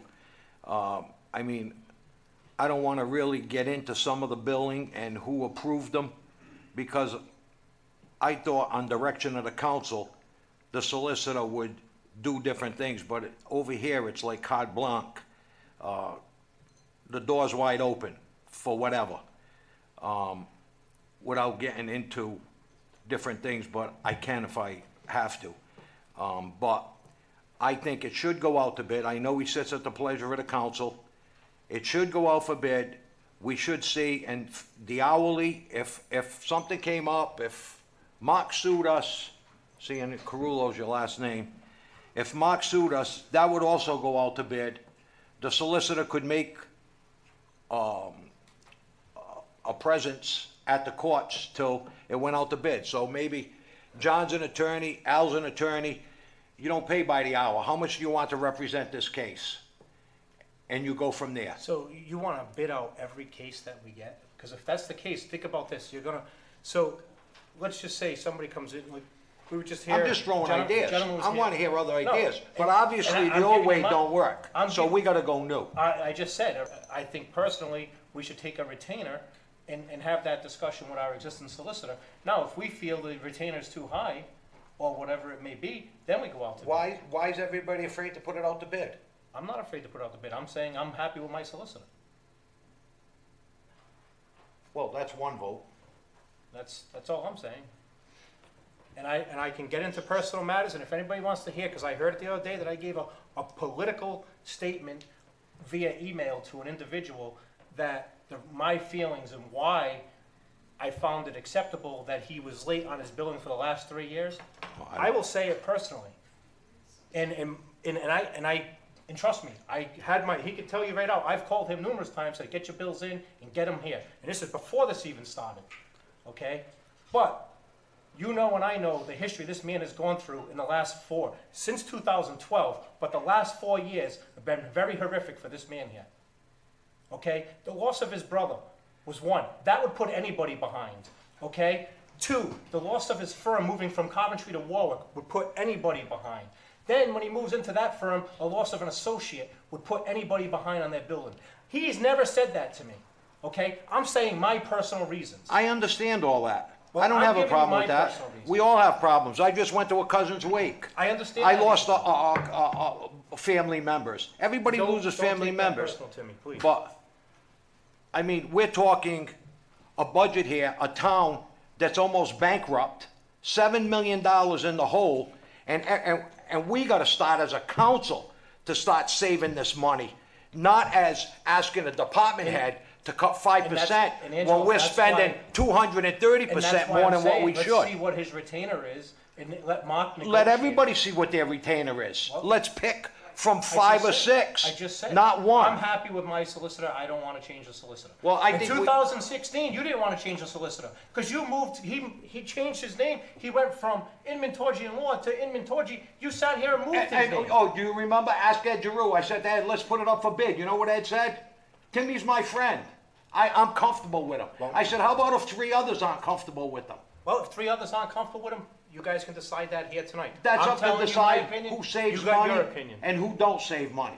I think it should go up for bid. I have nothing to hide. Neither It do goes I. up to bid, and that's it. What's fairer than that? Can I state my opinion? So I wanted to take the time to actually like write out an opinion because this is important and there has been so much discussion not only on Facebook but in the council chamber. You know, so I wanted to approach this and talk to people and meet with people and hear what their opinions were because ultimately I have to make a judgment on this. And so prior to being a council member, I sat in the audience for probably 6 years. And from the audience, my opinion is that the current solicitor has always been professional. He's always been extremely knowledgeable. I didn't see anything that would give me any cause to get rid of him. In the position, you know, and I've only been in this position since November, but anytime I've asked a question, he's been there with the answer. I think that, you know, when you go out to bid, that opens you up to possibly lowest bid, which isn't always smart business.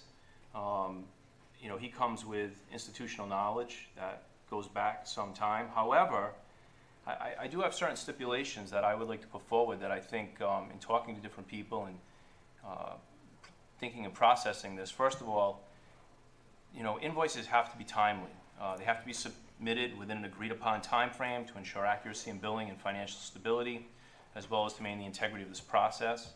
I think we should have a contract put in place that outlines specific criteria and expectations, pay structure of the solicitor position, no matter who serves in that position, as well as specific expiration dates for review, for possible renewal, or termination if agreed upon by the council. These things should be in place, and they should, you know, and the agreement should be met. We can certainly be understanding to situations that have occurred, but going forward, you know, everything has to be in on time. And somebody needs to take the time to thoroughly go through the invoices that are being submitted, and I think we need a contract in place. I agree with John on a few points. And again, I've been thinking a lot about this as well. We definitely need a contract in place with whoever it is. And it not only helps us, but it would help the solicitor, where we're comparing apples to apples. And we know this in advance, what the expectations are and what needs to be met. I don't know, no offense, I don't know Tim since, before the election, really. But I ran on change as an independent, and I think it'd be a little hypocritical if, since all this controversy came up, and I don't know all the history, and I'm not saying get rid of, I don't like that term at all, because I don't consider that. But I think at this point, it doesn't hurt to go out to bid with the conditions that we set in that bid. And I agree with Angelo to a point, some of it I don't. Again, same thing with John. I think we really need to sit and put something together. And I think we need to limit. If we're going to make a contract, it should be for a certain amount of time, just like us. We're here for 2 and 4 years. I'm not going to spend the rest of my life on the council. I don't want to be 80 years old on the council. So I think we need to set a term limit for this. And if things are going well, we renew the contract. If it's not, we go out to bid again. But I think at this point, let's do it now and see where it goes. Jay? I agree that there should be a contract. I think that there definitely should, the late billing, which I know we've talked about, me and you have talked about that a few times in the last couple of months. But I think that eliminates the late billing if we have them on a retainer or, a set pay. The question I would ask is how long would you have to set the payments for? If there was a lawsuit, how long, would there be a time schedule for that one? Would it be 30 days? Would it be 60 days? Would it be? Well, one of the things I said to the 3 new council members when you all got elected, I said, because some of you guys came to me with the concern of the solicitor. Some of you, so the day you got elected, you had people knocking your door saying, get rid of the solicitor. And you've shared that with me. And I told you, all 3 of you, to do your own assessment. You all got elected, do your own assessment. Now, if you feel he's not doing his job, if you feel that you want a new solicitor, then put it out to bid. But I think we could work with the existing solicitor, with Mark, let them negotiate a retainer. And at that point, if we're not happy with the retainer, and we think we can do better, then Why we'll go out to think? bid. Why think? Because Why not just put it out there? Because, Angelo, we have 94 open cases right now. How much more do you want me to share? We have 94 open cases. We get a new solicitor in here. What do you think they're going to charge us for those 94 cases? And we're not talking 94 cases in 1 year. We're talking in 20 years' time, 94 cases that are pending right now. What I'd ask is this the right time to do something like that? We're just about to have a new 5 years? We're about to have a new town manager come in here in about 4 weeks. We're looking for a new tax assessor. I mean, there's a lot of things going on here right now. Is this the time to make the change? That would be Is my it time to question. make change that we're $7 million in a hole, or you want to keep it as status quo? Is it time for change? Does that have to do with the Is it time for $7 million? You wanna support another one like you put out there? You wanted to support the 5-year plan that you knew nothing about? Is that That you bid on a budget that you didn't know anything about? Is that on topic for the same? Is that on It's a topic? topic because we're talking about expenses. We're talking about the RFP. We're not. And that's exactly what I'm saying. $220,000, $12,000 a month, $15,000 a month. That's acceptable? And not knowing the town manager, who's gonna ratify them bills? Who did what a year ago? How do you know? How you voting on something you don't know what we gotta pay for? And I agree with you on that aspect. And of it. who's gonna okay them bills? Are you gonna okay them? I haven't yet. That's all, I just said my piece. What- Nothing against Timmy Williamson, nothing at all. It's about the trouble we're in, it's about money, and it's about getting the biggest bang for your buck. Now, if that's what you want to do, fine. If you don't, I'm only one vote. I want to vote to send it out to bid. That's my feeling. Everybody else has got their own opinion and feeling. Just explain it to the taxpayers. Well, I just said, I want it to go to a retainer, so that way there's no I billing brought up the issue. retainer by going out to bid.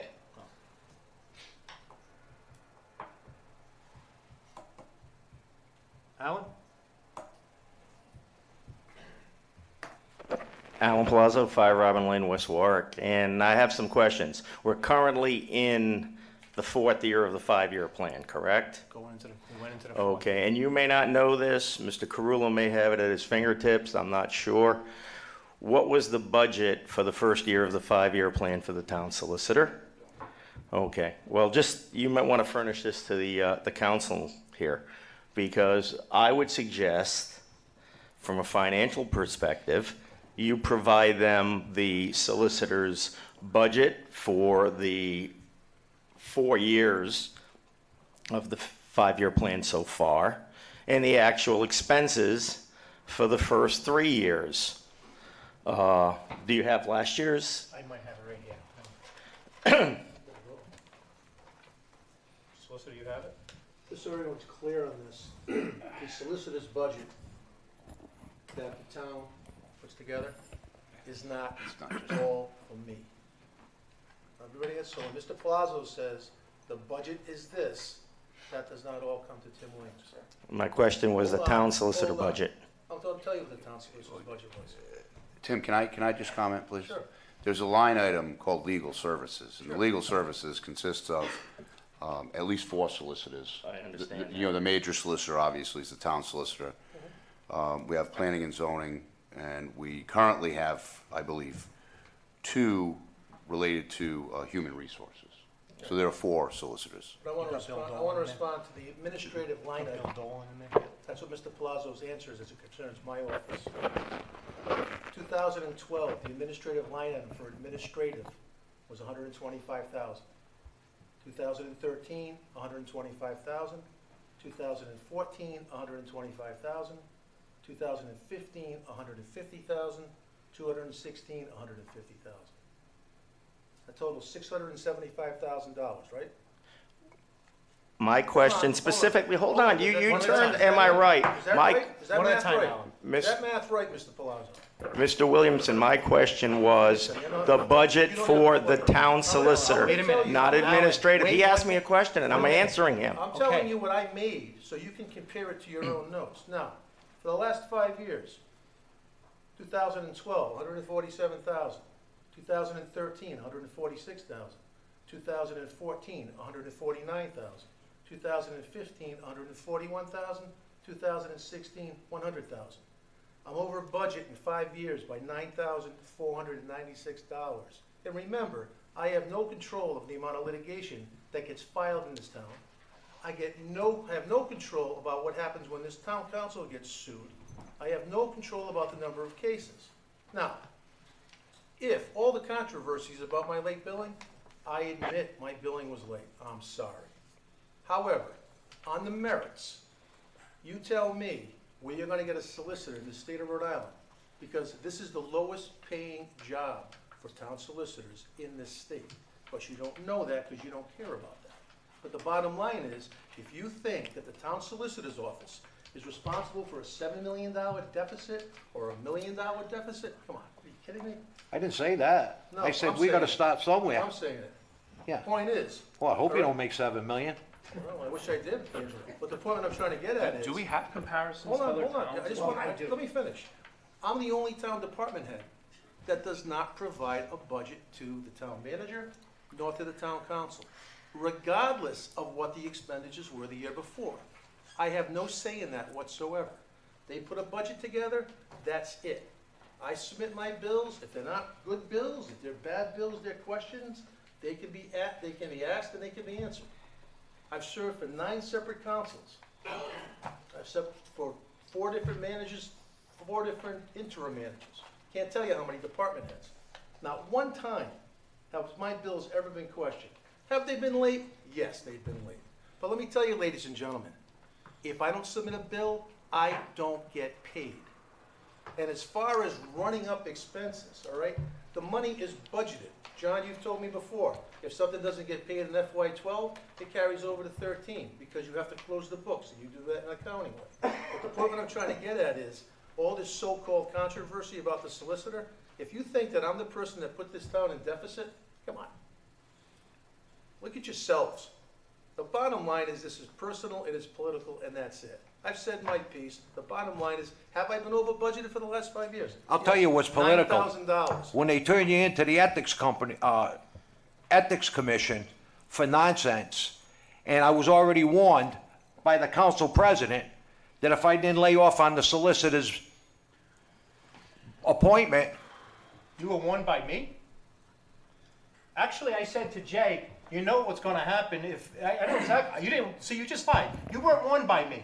I said to Jay, I brought it up to you conversation the with other Jay day, was, didn't I? this is gonna get real thick because I can tell you, Timmy and Angelo have personal matters and it's gonna get ugly between the two of them. Jay, That's exactly what I said, right? Excuse me, Wait a I'd like to minute. get back on track here. Wait a minute, I want to prove a point here. Yeah, we're gonna prove a point. Listen, I'm going to prove a point, because when I brought it up to you, you didn't deny it.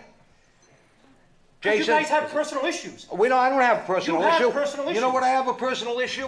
What's in my pocket. Angelo, you That's have what I have personal personal issues. issues. I've seen the latest bills. You guys have personal issues. You seen the latest bills? Yes. You okayed one that you shouldn't have. It didn't come to the council. September okay, 6, nothing. 2016. Wait a minute. Councilman Licciardi, All right. what were you All right, told? hang on. In a conversation that we had had, Dave and I, about a lot of things, a one-on-one conversation, Dave had mentioned to me, if we would progress with this, then a lot of things may come out about Angelo. And he then- thinks I'm and not- then- and it's to protect you, Angelo. And I'll then- tell You're not you what, protecting come me. on. The What are you gonna bring up? What happened Angelo, 34 I'm not years bringing ago? up- No. Let's I could talk bring about up what the happened Miss 10 Les years. property. All that stuff that went on. I don't want to talk about Hey, it. gen- You gentlemen, don't want to go down gentlemen. this You road. want. Oh, I do. I do. maybe Just we prove should what take you a have to say. recess. Maybe we should I take a think we recess. should take a 5-minute recess. Thank you. No, I don't think so. I think do. we should continue. I second. I think we should take a 5-minute Aye. recess. 5-minute recess. Everybody can stretch their legs. This Livers property. Prove what you're saying. Yes, it's not going to happen again.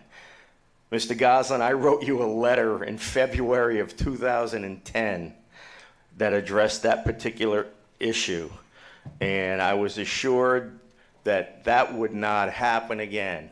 And the only reason I'm back engaged here is that 7 years later, that is reoccurring, and that's my point. Mr. Palazzo, and I think I answered the reasons why.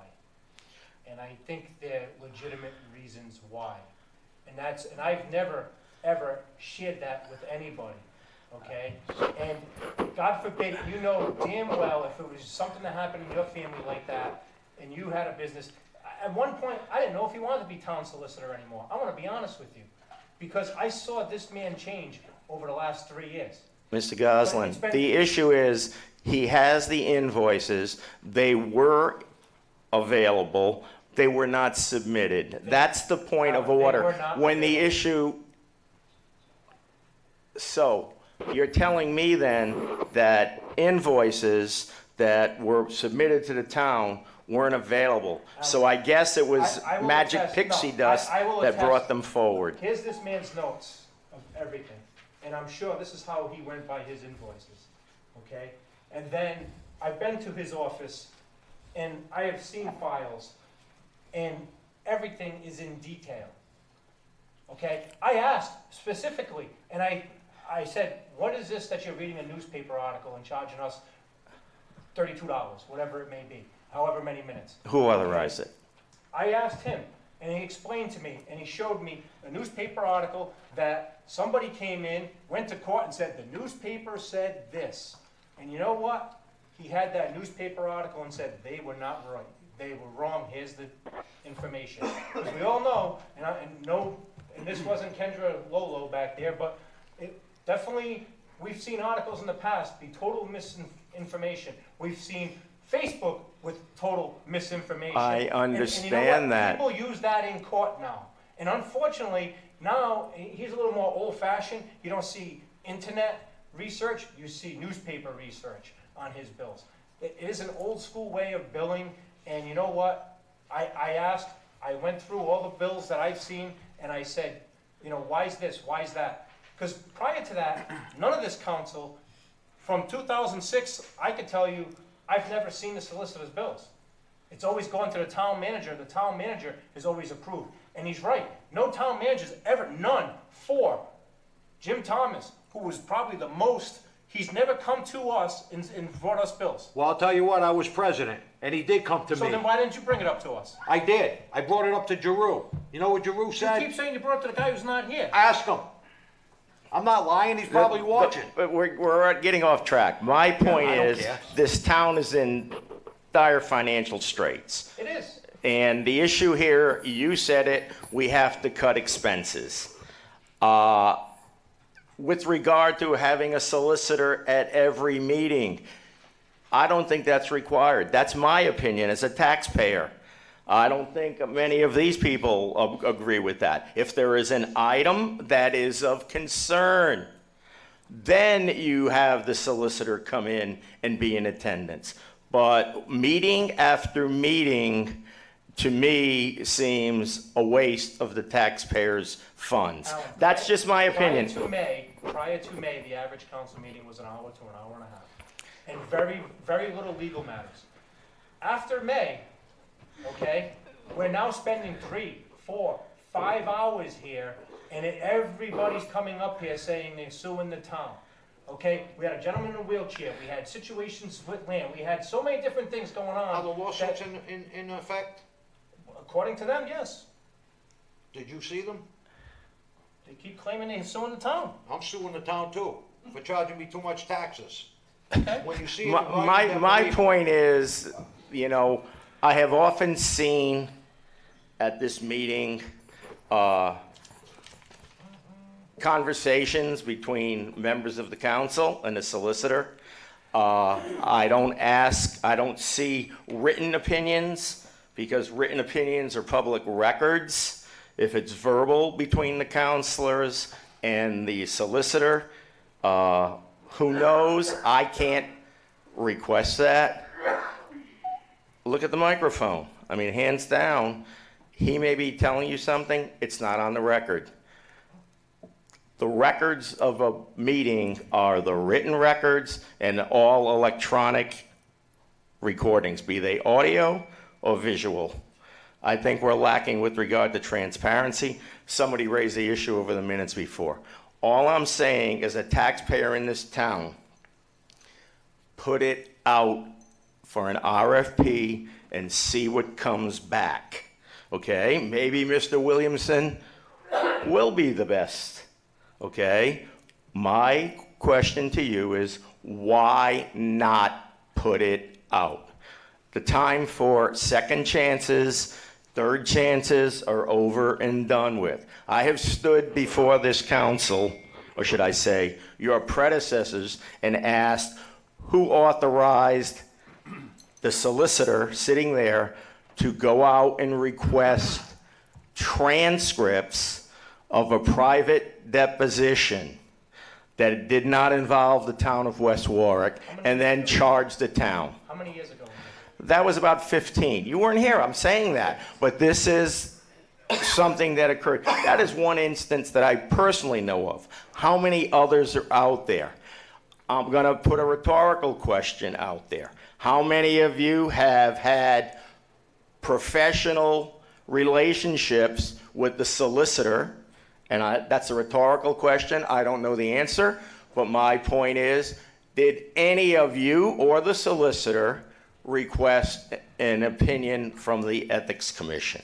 I know for a fact that when this town was sued by the school committee, and I loved your brother, Timmy, but there was no Ethics Commission opinion sought by either Mr. Williamson or the school committee. I went back through 4 years. If one magically appears, it's magic pixie dust again. But I'm just saying that events occur. We need to take into consideration the taxpayers of this town. If you don't do that, oh, let's put them on a retainer, you're sending a message to everybody out there watching this and to the reporters that this is how you want to continue to do business, when I hear over and over again, we have to cut expenses.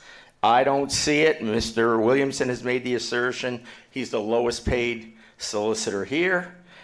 That may be. I mean, in the state, that may be, but it doesn't hurt to ask.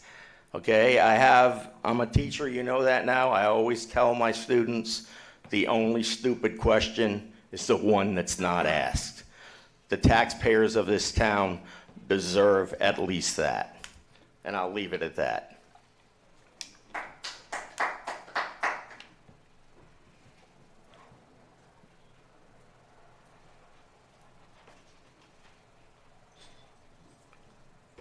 Anna Goldarisi, Carpenter Court. I just want to reiterate pretty much everything that Alan said. You guys were elected and put in your chairs, excuse me, Ward 3. Could you pay attention? I'm looking at the agenda on my phone. I didn't know that Well, was you don't need the agenda right now. We need you to listen. We need people that got elected by their respective wards to listen to the people in their wards. And if you guys can't do that, believe me, nobody's going to forget. There is no excuse for this. I have been in accounting most of my life. I have worked with numerous lawyers. Do not tell me that a year behind for 7 years straight is a legitimate excuse for anything. I worked when my father passed away. I didn't get an excuse from my employer. Oh, you don't have to do your job for the rest of the year. That's okay. My heart is broken over losing my father, but I did my job, and there's no excuse. If you're running a law firm and you can't bill on time, I'm sorry, but that is unacceptable. You have been given notice since 2010 that I have found, and this just kept going. Now all of a sudden a year's worth of invoices show up. Where are we getting the money to pay this right now? Excuse me, what notice are you talking about in 2010? The letter to Mr. Goslin. Alan Palazzo sent. Alan Palazzo sent him a letter. What letter came from the manager or the town council to me about the issue? If you weren't getting contacted by the town manager or the town So council, there's no guess contact, what? there's no It's contact, them. There's no contact between my client and me as the attorney, correct? I have no idea. You've worked with so many law firms, you must know about attorney-client privilege. Oh my God.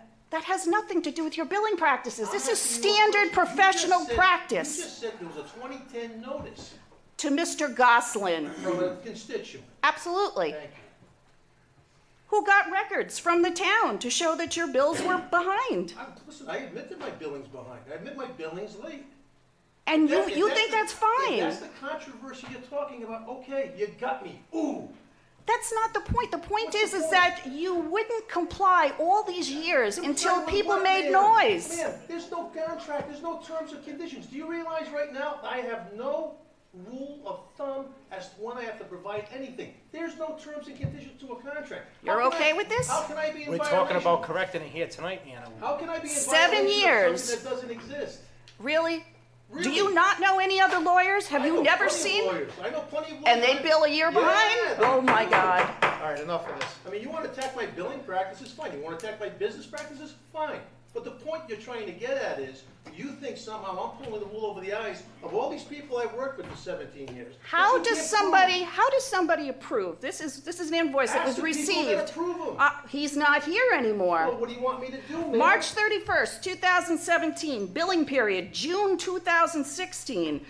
Received on March 31st, approved by Fred Presley on 4/6/17 for payment. How in God's name did he approve a year past for $13,860? Ask Mr. Nobody's Presley. that good. Ask Mr. Presley. And then before that, ask Mr. Staffler, and then ask Mr. Bauer, and then ask Mr. Thomas. And believe me, people would love to. Right, but the point is, for 17 years, town managers approved my bills. The town councilman just said he received them when he was the council president. My bills were So that approved. makes it okay. My bills have always been approved. Our without town is question. broke. No kidding. Do we have a past of people that knew what the hell they were So doing? let me ask No, you I don't something. think Let so. me ask you something. Your town is broke, my town is broke, their town's broke. So your answer is because the solicitor's bills are late. That's not why we're broke. Let's get rid of them because that'll take care of the deficit. That's your No, answer? if you want to put words in my mouth, knock I do, yourself because out. you That say is you put words not in what my I mouth said. Every day on your social media. All right, enough. Anna, it's enough. Sit down. Excuse me? Sit down. It's enough from everybody. Sit down, it's over. We can just. Oh, so you've decided it's over. Okay, Councilman.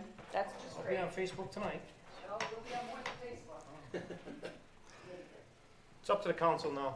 It's council business. You serve at the pleasure of the council. So, here we are, bid or no bid. Angelo, Yes. bid or no bid? Bid. I vote to Jay? bid. No. Jay? I vote to go out to bid. No bid. No bid. Mark, I would direct you on behalf of the council to discuss a retainer with Solicitor Williamson. Bring that back to the council within the next couple of weeks, and then we can talk about it. Complete audit for the town of West Warwick, sponsored by Councilman Padula. Again, this should have been done when I cried wolf 4 years ago. An audit of every department. I spoke to the manager about it. He seemed to agree that this is out of our control. We need expert help here. We need to see where the money's being spent. Crazy, but I guess I'm just barking up the wrong tree, but I'm gonna vote to go out for a bid to do a complete forensic audit of the town of West Warwick. Mark? Councilman, I don't recall having a conversation about a forensic audit. An audit, to do each department, I think, whatever you call to it. be honest, I think we can do that internally with the new town manager myself and go through those departments and do that. My concern would be to use the term of a forensic audit and to just say that we want to go out for an audit. That's a very expensive proposition, generally for the town. And It's not costing 7 million, is it? well, no, but it could cost several $100,000 for a forensic audit. I talked to a few people, it's 50 to 75,000 for a town our size. But I respect your opinion, and we do have a finance guy coming in. But I just, What I would suggest, Councilman, is let us go through the budget when he gets here. We can report back to the council as to our findings, and if we believe that we need to proceed in a greater detail of an audit, then we'd certainly be open to that, if that's okay. that's fair by me.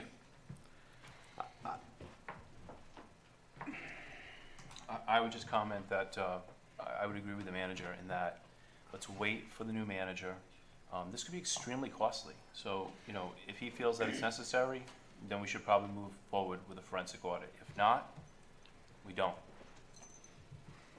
I just don't understand how you wanna cut from Peter and you give it to Paul.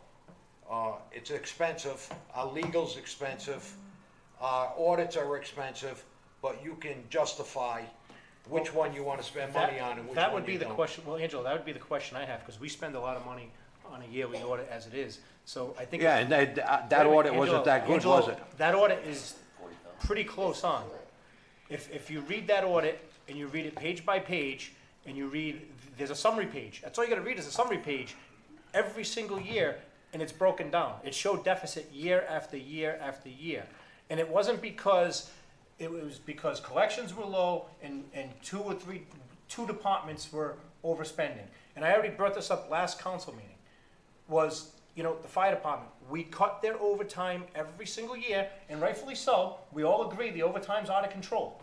But the chief stands up here, the town manager stands up here and says, don't cut my overtime because this is what I spent, this is what it's gonna be, this is where we're gonna be. And then all of a sudden, he's overspent by 300,000, and then we're on his case for it. What I wanna know is who okayed the money to be moved from the rainy day fund to plug holes when I was told, and you were told, that we have a surplus. There is no deficit, it's only on paper. That's what I wanna know, and if I have to put in a complaint myself, I'm gonna get some legal advice, and if I put in the complaint, someone has to pay for that So, money. Angelo, Maybe the I- taxpayers, as a group, will do it. Angelo, I listened to the minutes of the meeting with Fred Presley saying a $1 million surplus. Listen to it again. He said, we're $1 million ahead of the 5-year plan. Not a surplus, $1 million ahead of the 5-year plan. So it would have That's been what he said. 8 million in a hole instead of 7? No, Angelo, No. I'm just Listen, saying. I got my numbers. Don't contradict my numbers, because they are fact right on. I'm saying what you just said. You said surplus. Yeah, and then When look in. Mr. Petrosi came up to the microphone last month and said it, I went all the way back, I went meeting by meeting, and I went to go listen, I spent an hour looking for that meeting. I found that meeting, I got it written down, what the date was, I'll give that to you, you can listen to it. He says, we're $1 million ahead in the 5-year plan. Whether or not that was true, I don't know, but he did not say surplus. Well, a lot of the employees heard that we have a $1 million surplus, we're all set with that, we're all set with this. We got that covered, we got that covered, of course you had it covered. Who gave the okay that they broke the charter of taking money out of the Nobody. rainy day fund? I told you, we I gave- wanna know where it went Angelo. and who authorized it. Angelo, I said this last month, 2 weeks ago. Here is, in here, we authorized the 13 things, which was $1.3 million that we authorized as a council to move, okay? But I want to also bring up something else that I sat here and I thought about last week afterwards.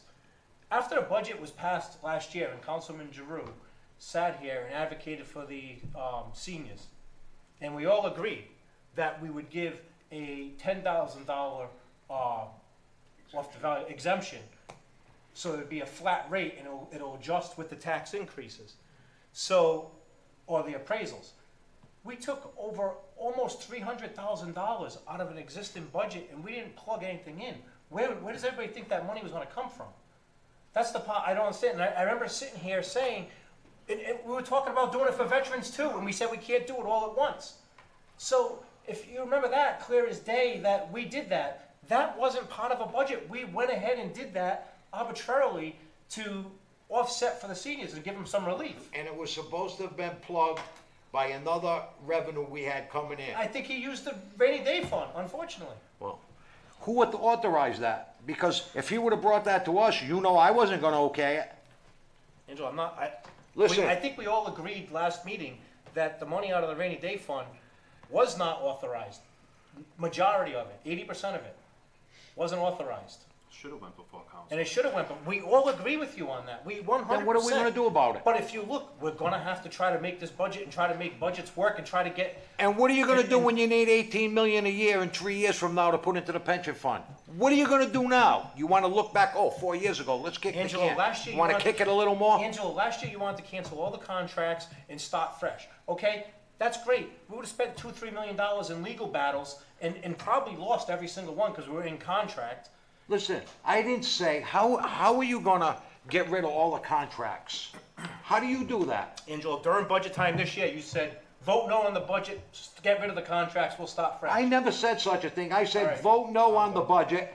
Vote no on the budget because we're going in the hole that we're not gonna see tomorrow. Does anybody recall saying get rid of the contracts? Because Jay, numerous times during the budget Well, I session, you kept wish I saying knew how everything's to. contractual, everything's contractual. Right. Right? Did I ever say get rid of the contracts? Hang on. What I said is. Show it me was- that on And it's tape. been quoted several times, and I want to take claim for the quote, is we had a bare bones budget in regards to employees and equipment. So, and everything else was contractual that we, unfortunately, we couldn't touch. The only thing I said, it wasn't enough and we're not gonna make it.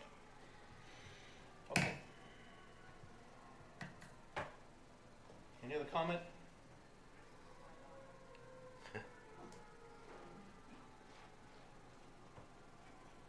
Move on, Miriam.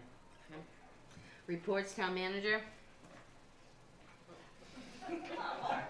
I guess I'll say something because I'm putting this off the last couple of council meetings because they've been running late. But with regard to the car tax, about a month or so ago, Rose was in contact with Vision, and they provided several options, 3 options to be precise, with regard to how we can reconcile the car tax, because as you know, the town had to send out its tax bills because we needed the revenue coming in, and after the tax bills went out, the General Assembly approved the reduction in the car tax.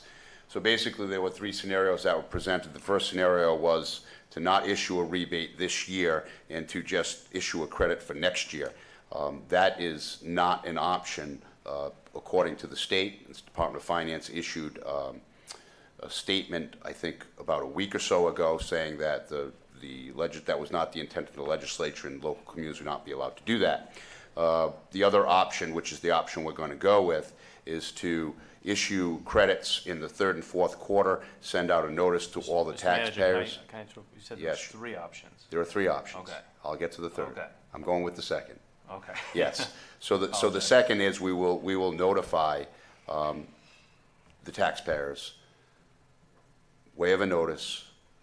We will be issuing credits for third and fourth quarter, and a new bill will be sent out with reduced amounts of payments for the third and fourth quarter with a credit shown for the third and fourth quarter.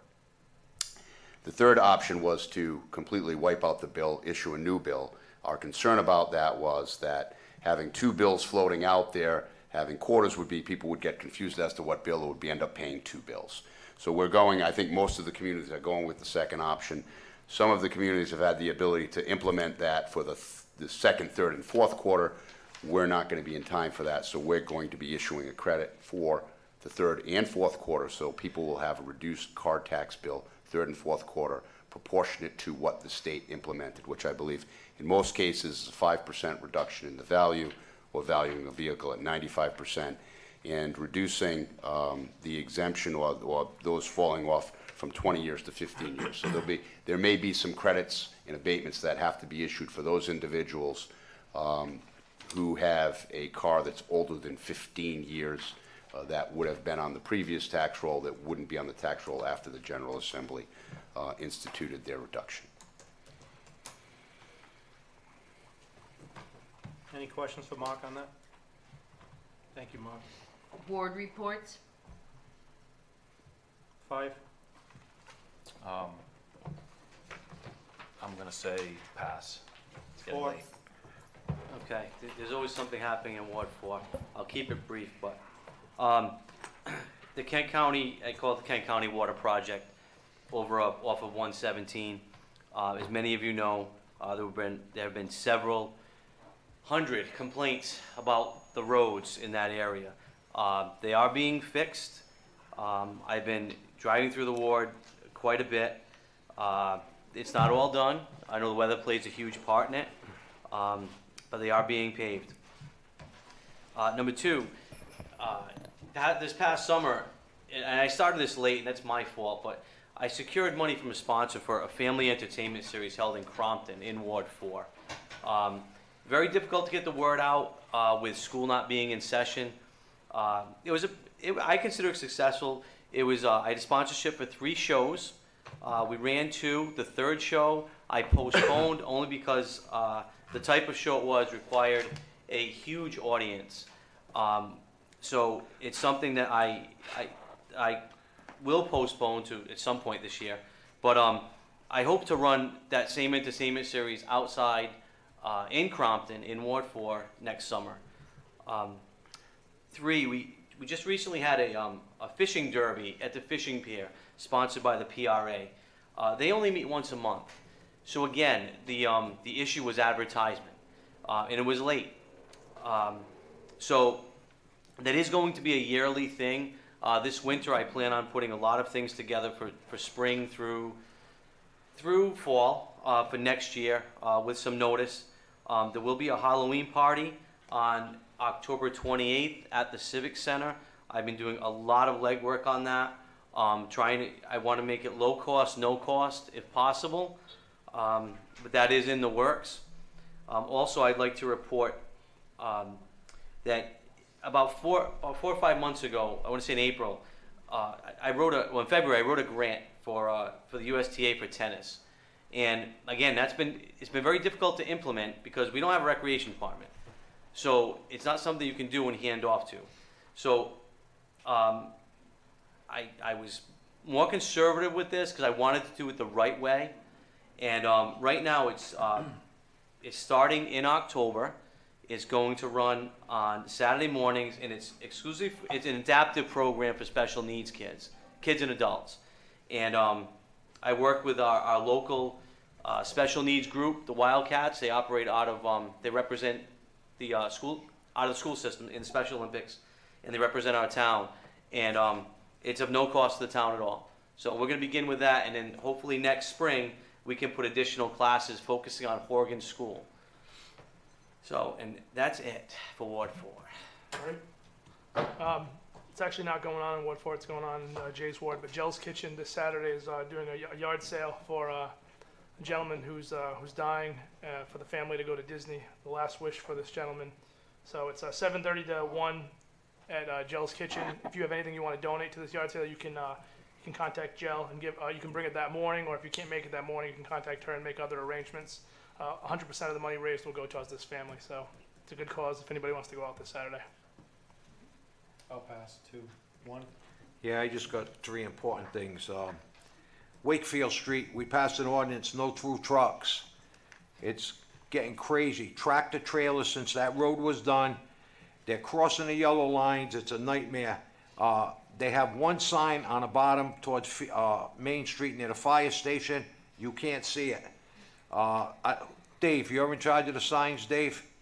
Is Dave still here? Freddie's not here either? Mark, can you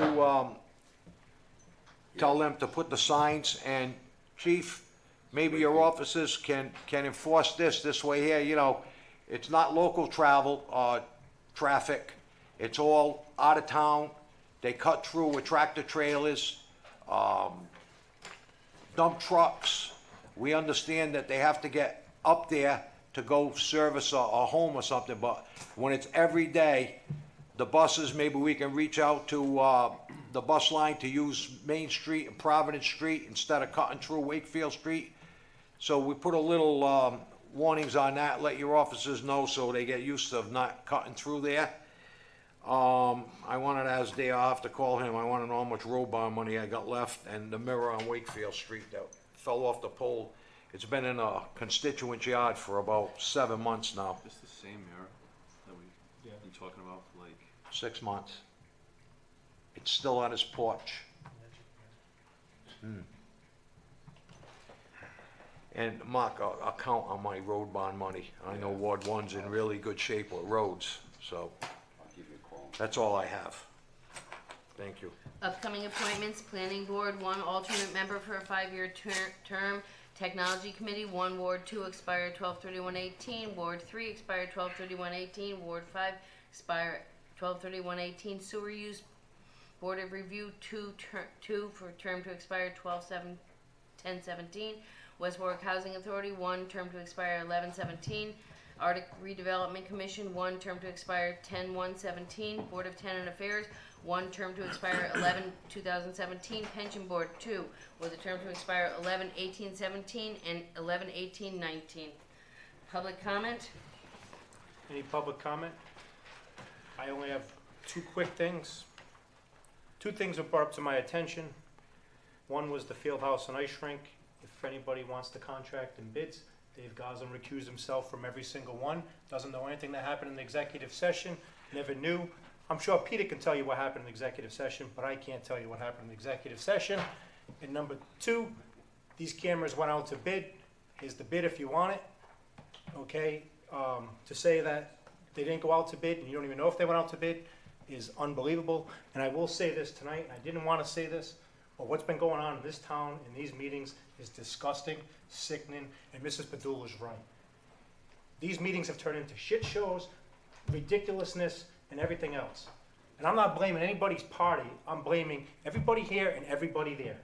Is there a reason why you're looking at me when you No, say this? I'm sorry, but I'm just going. Well, you're looking right this way. I'm gonna reiterate. I'm trying. I've never seen It's so many getting backdoor ridiculous. deals up in front than I did in the past year that I've been here right now. It's been ridiculous. It's been ugly. Sal, get the Okay? hell out of here. That's not what I would suggest. I would. But I'm telling you now, no, and I want to say something. We're all taking personal attacks. Anna's taking personal attacks. Anna and I don't see eye and eye, but she took one the other night that I don't agree with. Okay? That was nonsense. No, but I saw it as a personal attack. I know you, but again, we're up here attacking each other. We're all in this together. No, we're not. We're arguing over different ways we're thinking. No, some of us have been attacking each other. The taxpayers get frustrated and they want you to listen to them, not to just make Anna, when somebody from Pompano, Florida is saying he votes and that's it, that's not a constituent of mine, okay? When somebody's sitting here talking on Facebook that you want me to take advice from, that are making jokes about rape, making jokes about people who are dying Where's of that? cancer. I'm not gonna say their name. No, but where's that? I had a conversation with you 6 months ago that one individual loves texting people on New Year's Eve saying, when they're battling cancer, I hope you die and you get everything you, if that's the people you wanna take advice from, that's disgusting. Conversation with me? Yes, I had it on the phone with you when, I could tell you exactly I when. haven't been at town council meetings for 6 months. I started coming here. In May, I'm sorry, in May. You and I had a phone conversation during the day, and I can tell you the name when we go out in the hallway, but I'm not sharing it now. But again, it's disgusting. We're all attacking each other, but we're all here for the same reason, for the betterment of this town. Okay? We all want a better town. I'm not suggesting sell. My kid's buying, my son has already told me, Dad, I want your house. He's a 6th generation here. You know, I don't want to, I'll be here in West Warwick. I'm not leaving. Okay? I'm not telling anybody to sell. We're all in this together. Many of you out in this crowd do a lot for this community. Okay? The Reeds, I'll tell you right now, you do a lot for this community. You've done stuff for the baseball league, you've adopted spots. We're all in this together. We can all sit here and attack each other, hate each other, but we're not going to get anything accomplished. We want, like I said, we're all in this together, and the only way, and yeah, we're not going to agree on everything. We don't agree on everything up here. And that's perfect. We don't want to agree on everything up here. I've been on councils where there was never any disagreement. And that's not the way the town should run. There should be disagreement. That's all I got to say. Hopefully we all can work together, not attack each other, call each other names, and disrespect each other. We all should be respecting each other because we're all here for the same exact thing. I have one thing to say. I have a question, and I think you're gonna know what it is when I talk about boards. The rec board. It's, to me, I don't understand this, because we didn't have enough people to serve on the rec board. No, they're all there. And now everybody's been there since late spring. And I can name 10 items off the top of my head why they should meet. And it should be on a regular basis. They haven't met yet, so I think we either need to do one of two things. We have to set a meeting date, we set the meeting date for them, or we just disband it. Councilman, I just want to piggyback that. It's getting late, and I think we all want to go, but we have issues beyond the rec board with other boards not being able to get together, and I've heard things that they don't have bylaws, all this stuff. We need to figure this stuff out. Well, the rec board's set to go. It's set, wards 1 through 5, liaison, and a school committee member. And if people say there's nothing to talk about, like I said, I can give you 10 things right now. Right, absolutely. And You know, I so think that applies I don't know why that they haven't technology met. board, what was the other one that's a mess? We need to get these things in order. I agree, and this isn't a mess though. This is, I mean, I did the Just legwork to people get not the scheduling numbers. meetings, yeah. So what are we gonna do? Because otherwise you're just gonna be talking about this the next meeting Well, saying, unfortunately, the people who were in charge of scheduling that meeting already left, but I think we should get with them and find out what's going on with that. You're the councilman, you're sitting on the board, tell them we're having a meeting. but I'm not on I'm that. not councilman for that. Huh? I'm the representation for. I have He's- nothing, I was Oh, the you're not. chairman when I I wasn't thought on the you were- council. He I was the thought he chairman was- of the board, I thought he when he was got sorry. elected, he had to leave. I thought he was the councilman on the board, you called a meeting. No, if I was, then we would have been done Well, with then this. call him Barry. I've asked, and Jay's asked nicely what's going on with the meetings, why aren't they? I know Jack Shagru, he sits on it, he said he's been asking since Ray Beatty was here, and they haven't had a meeting since then. All right. Motion to adjourn. I'll second. All in favor?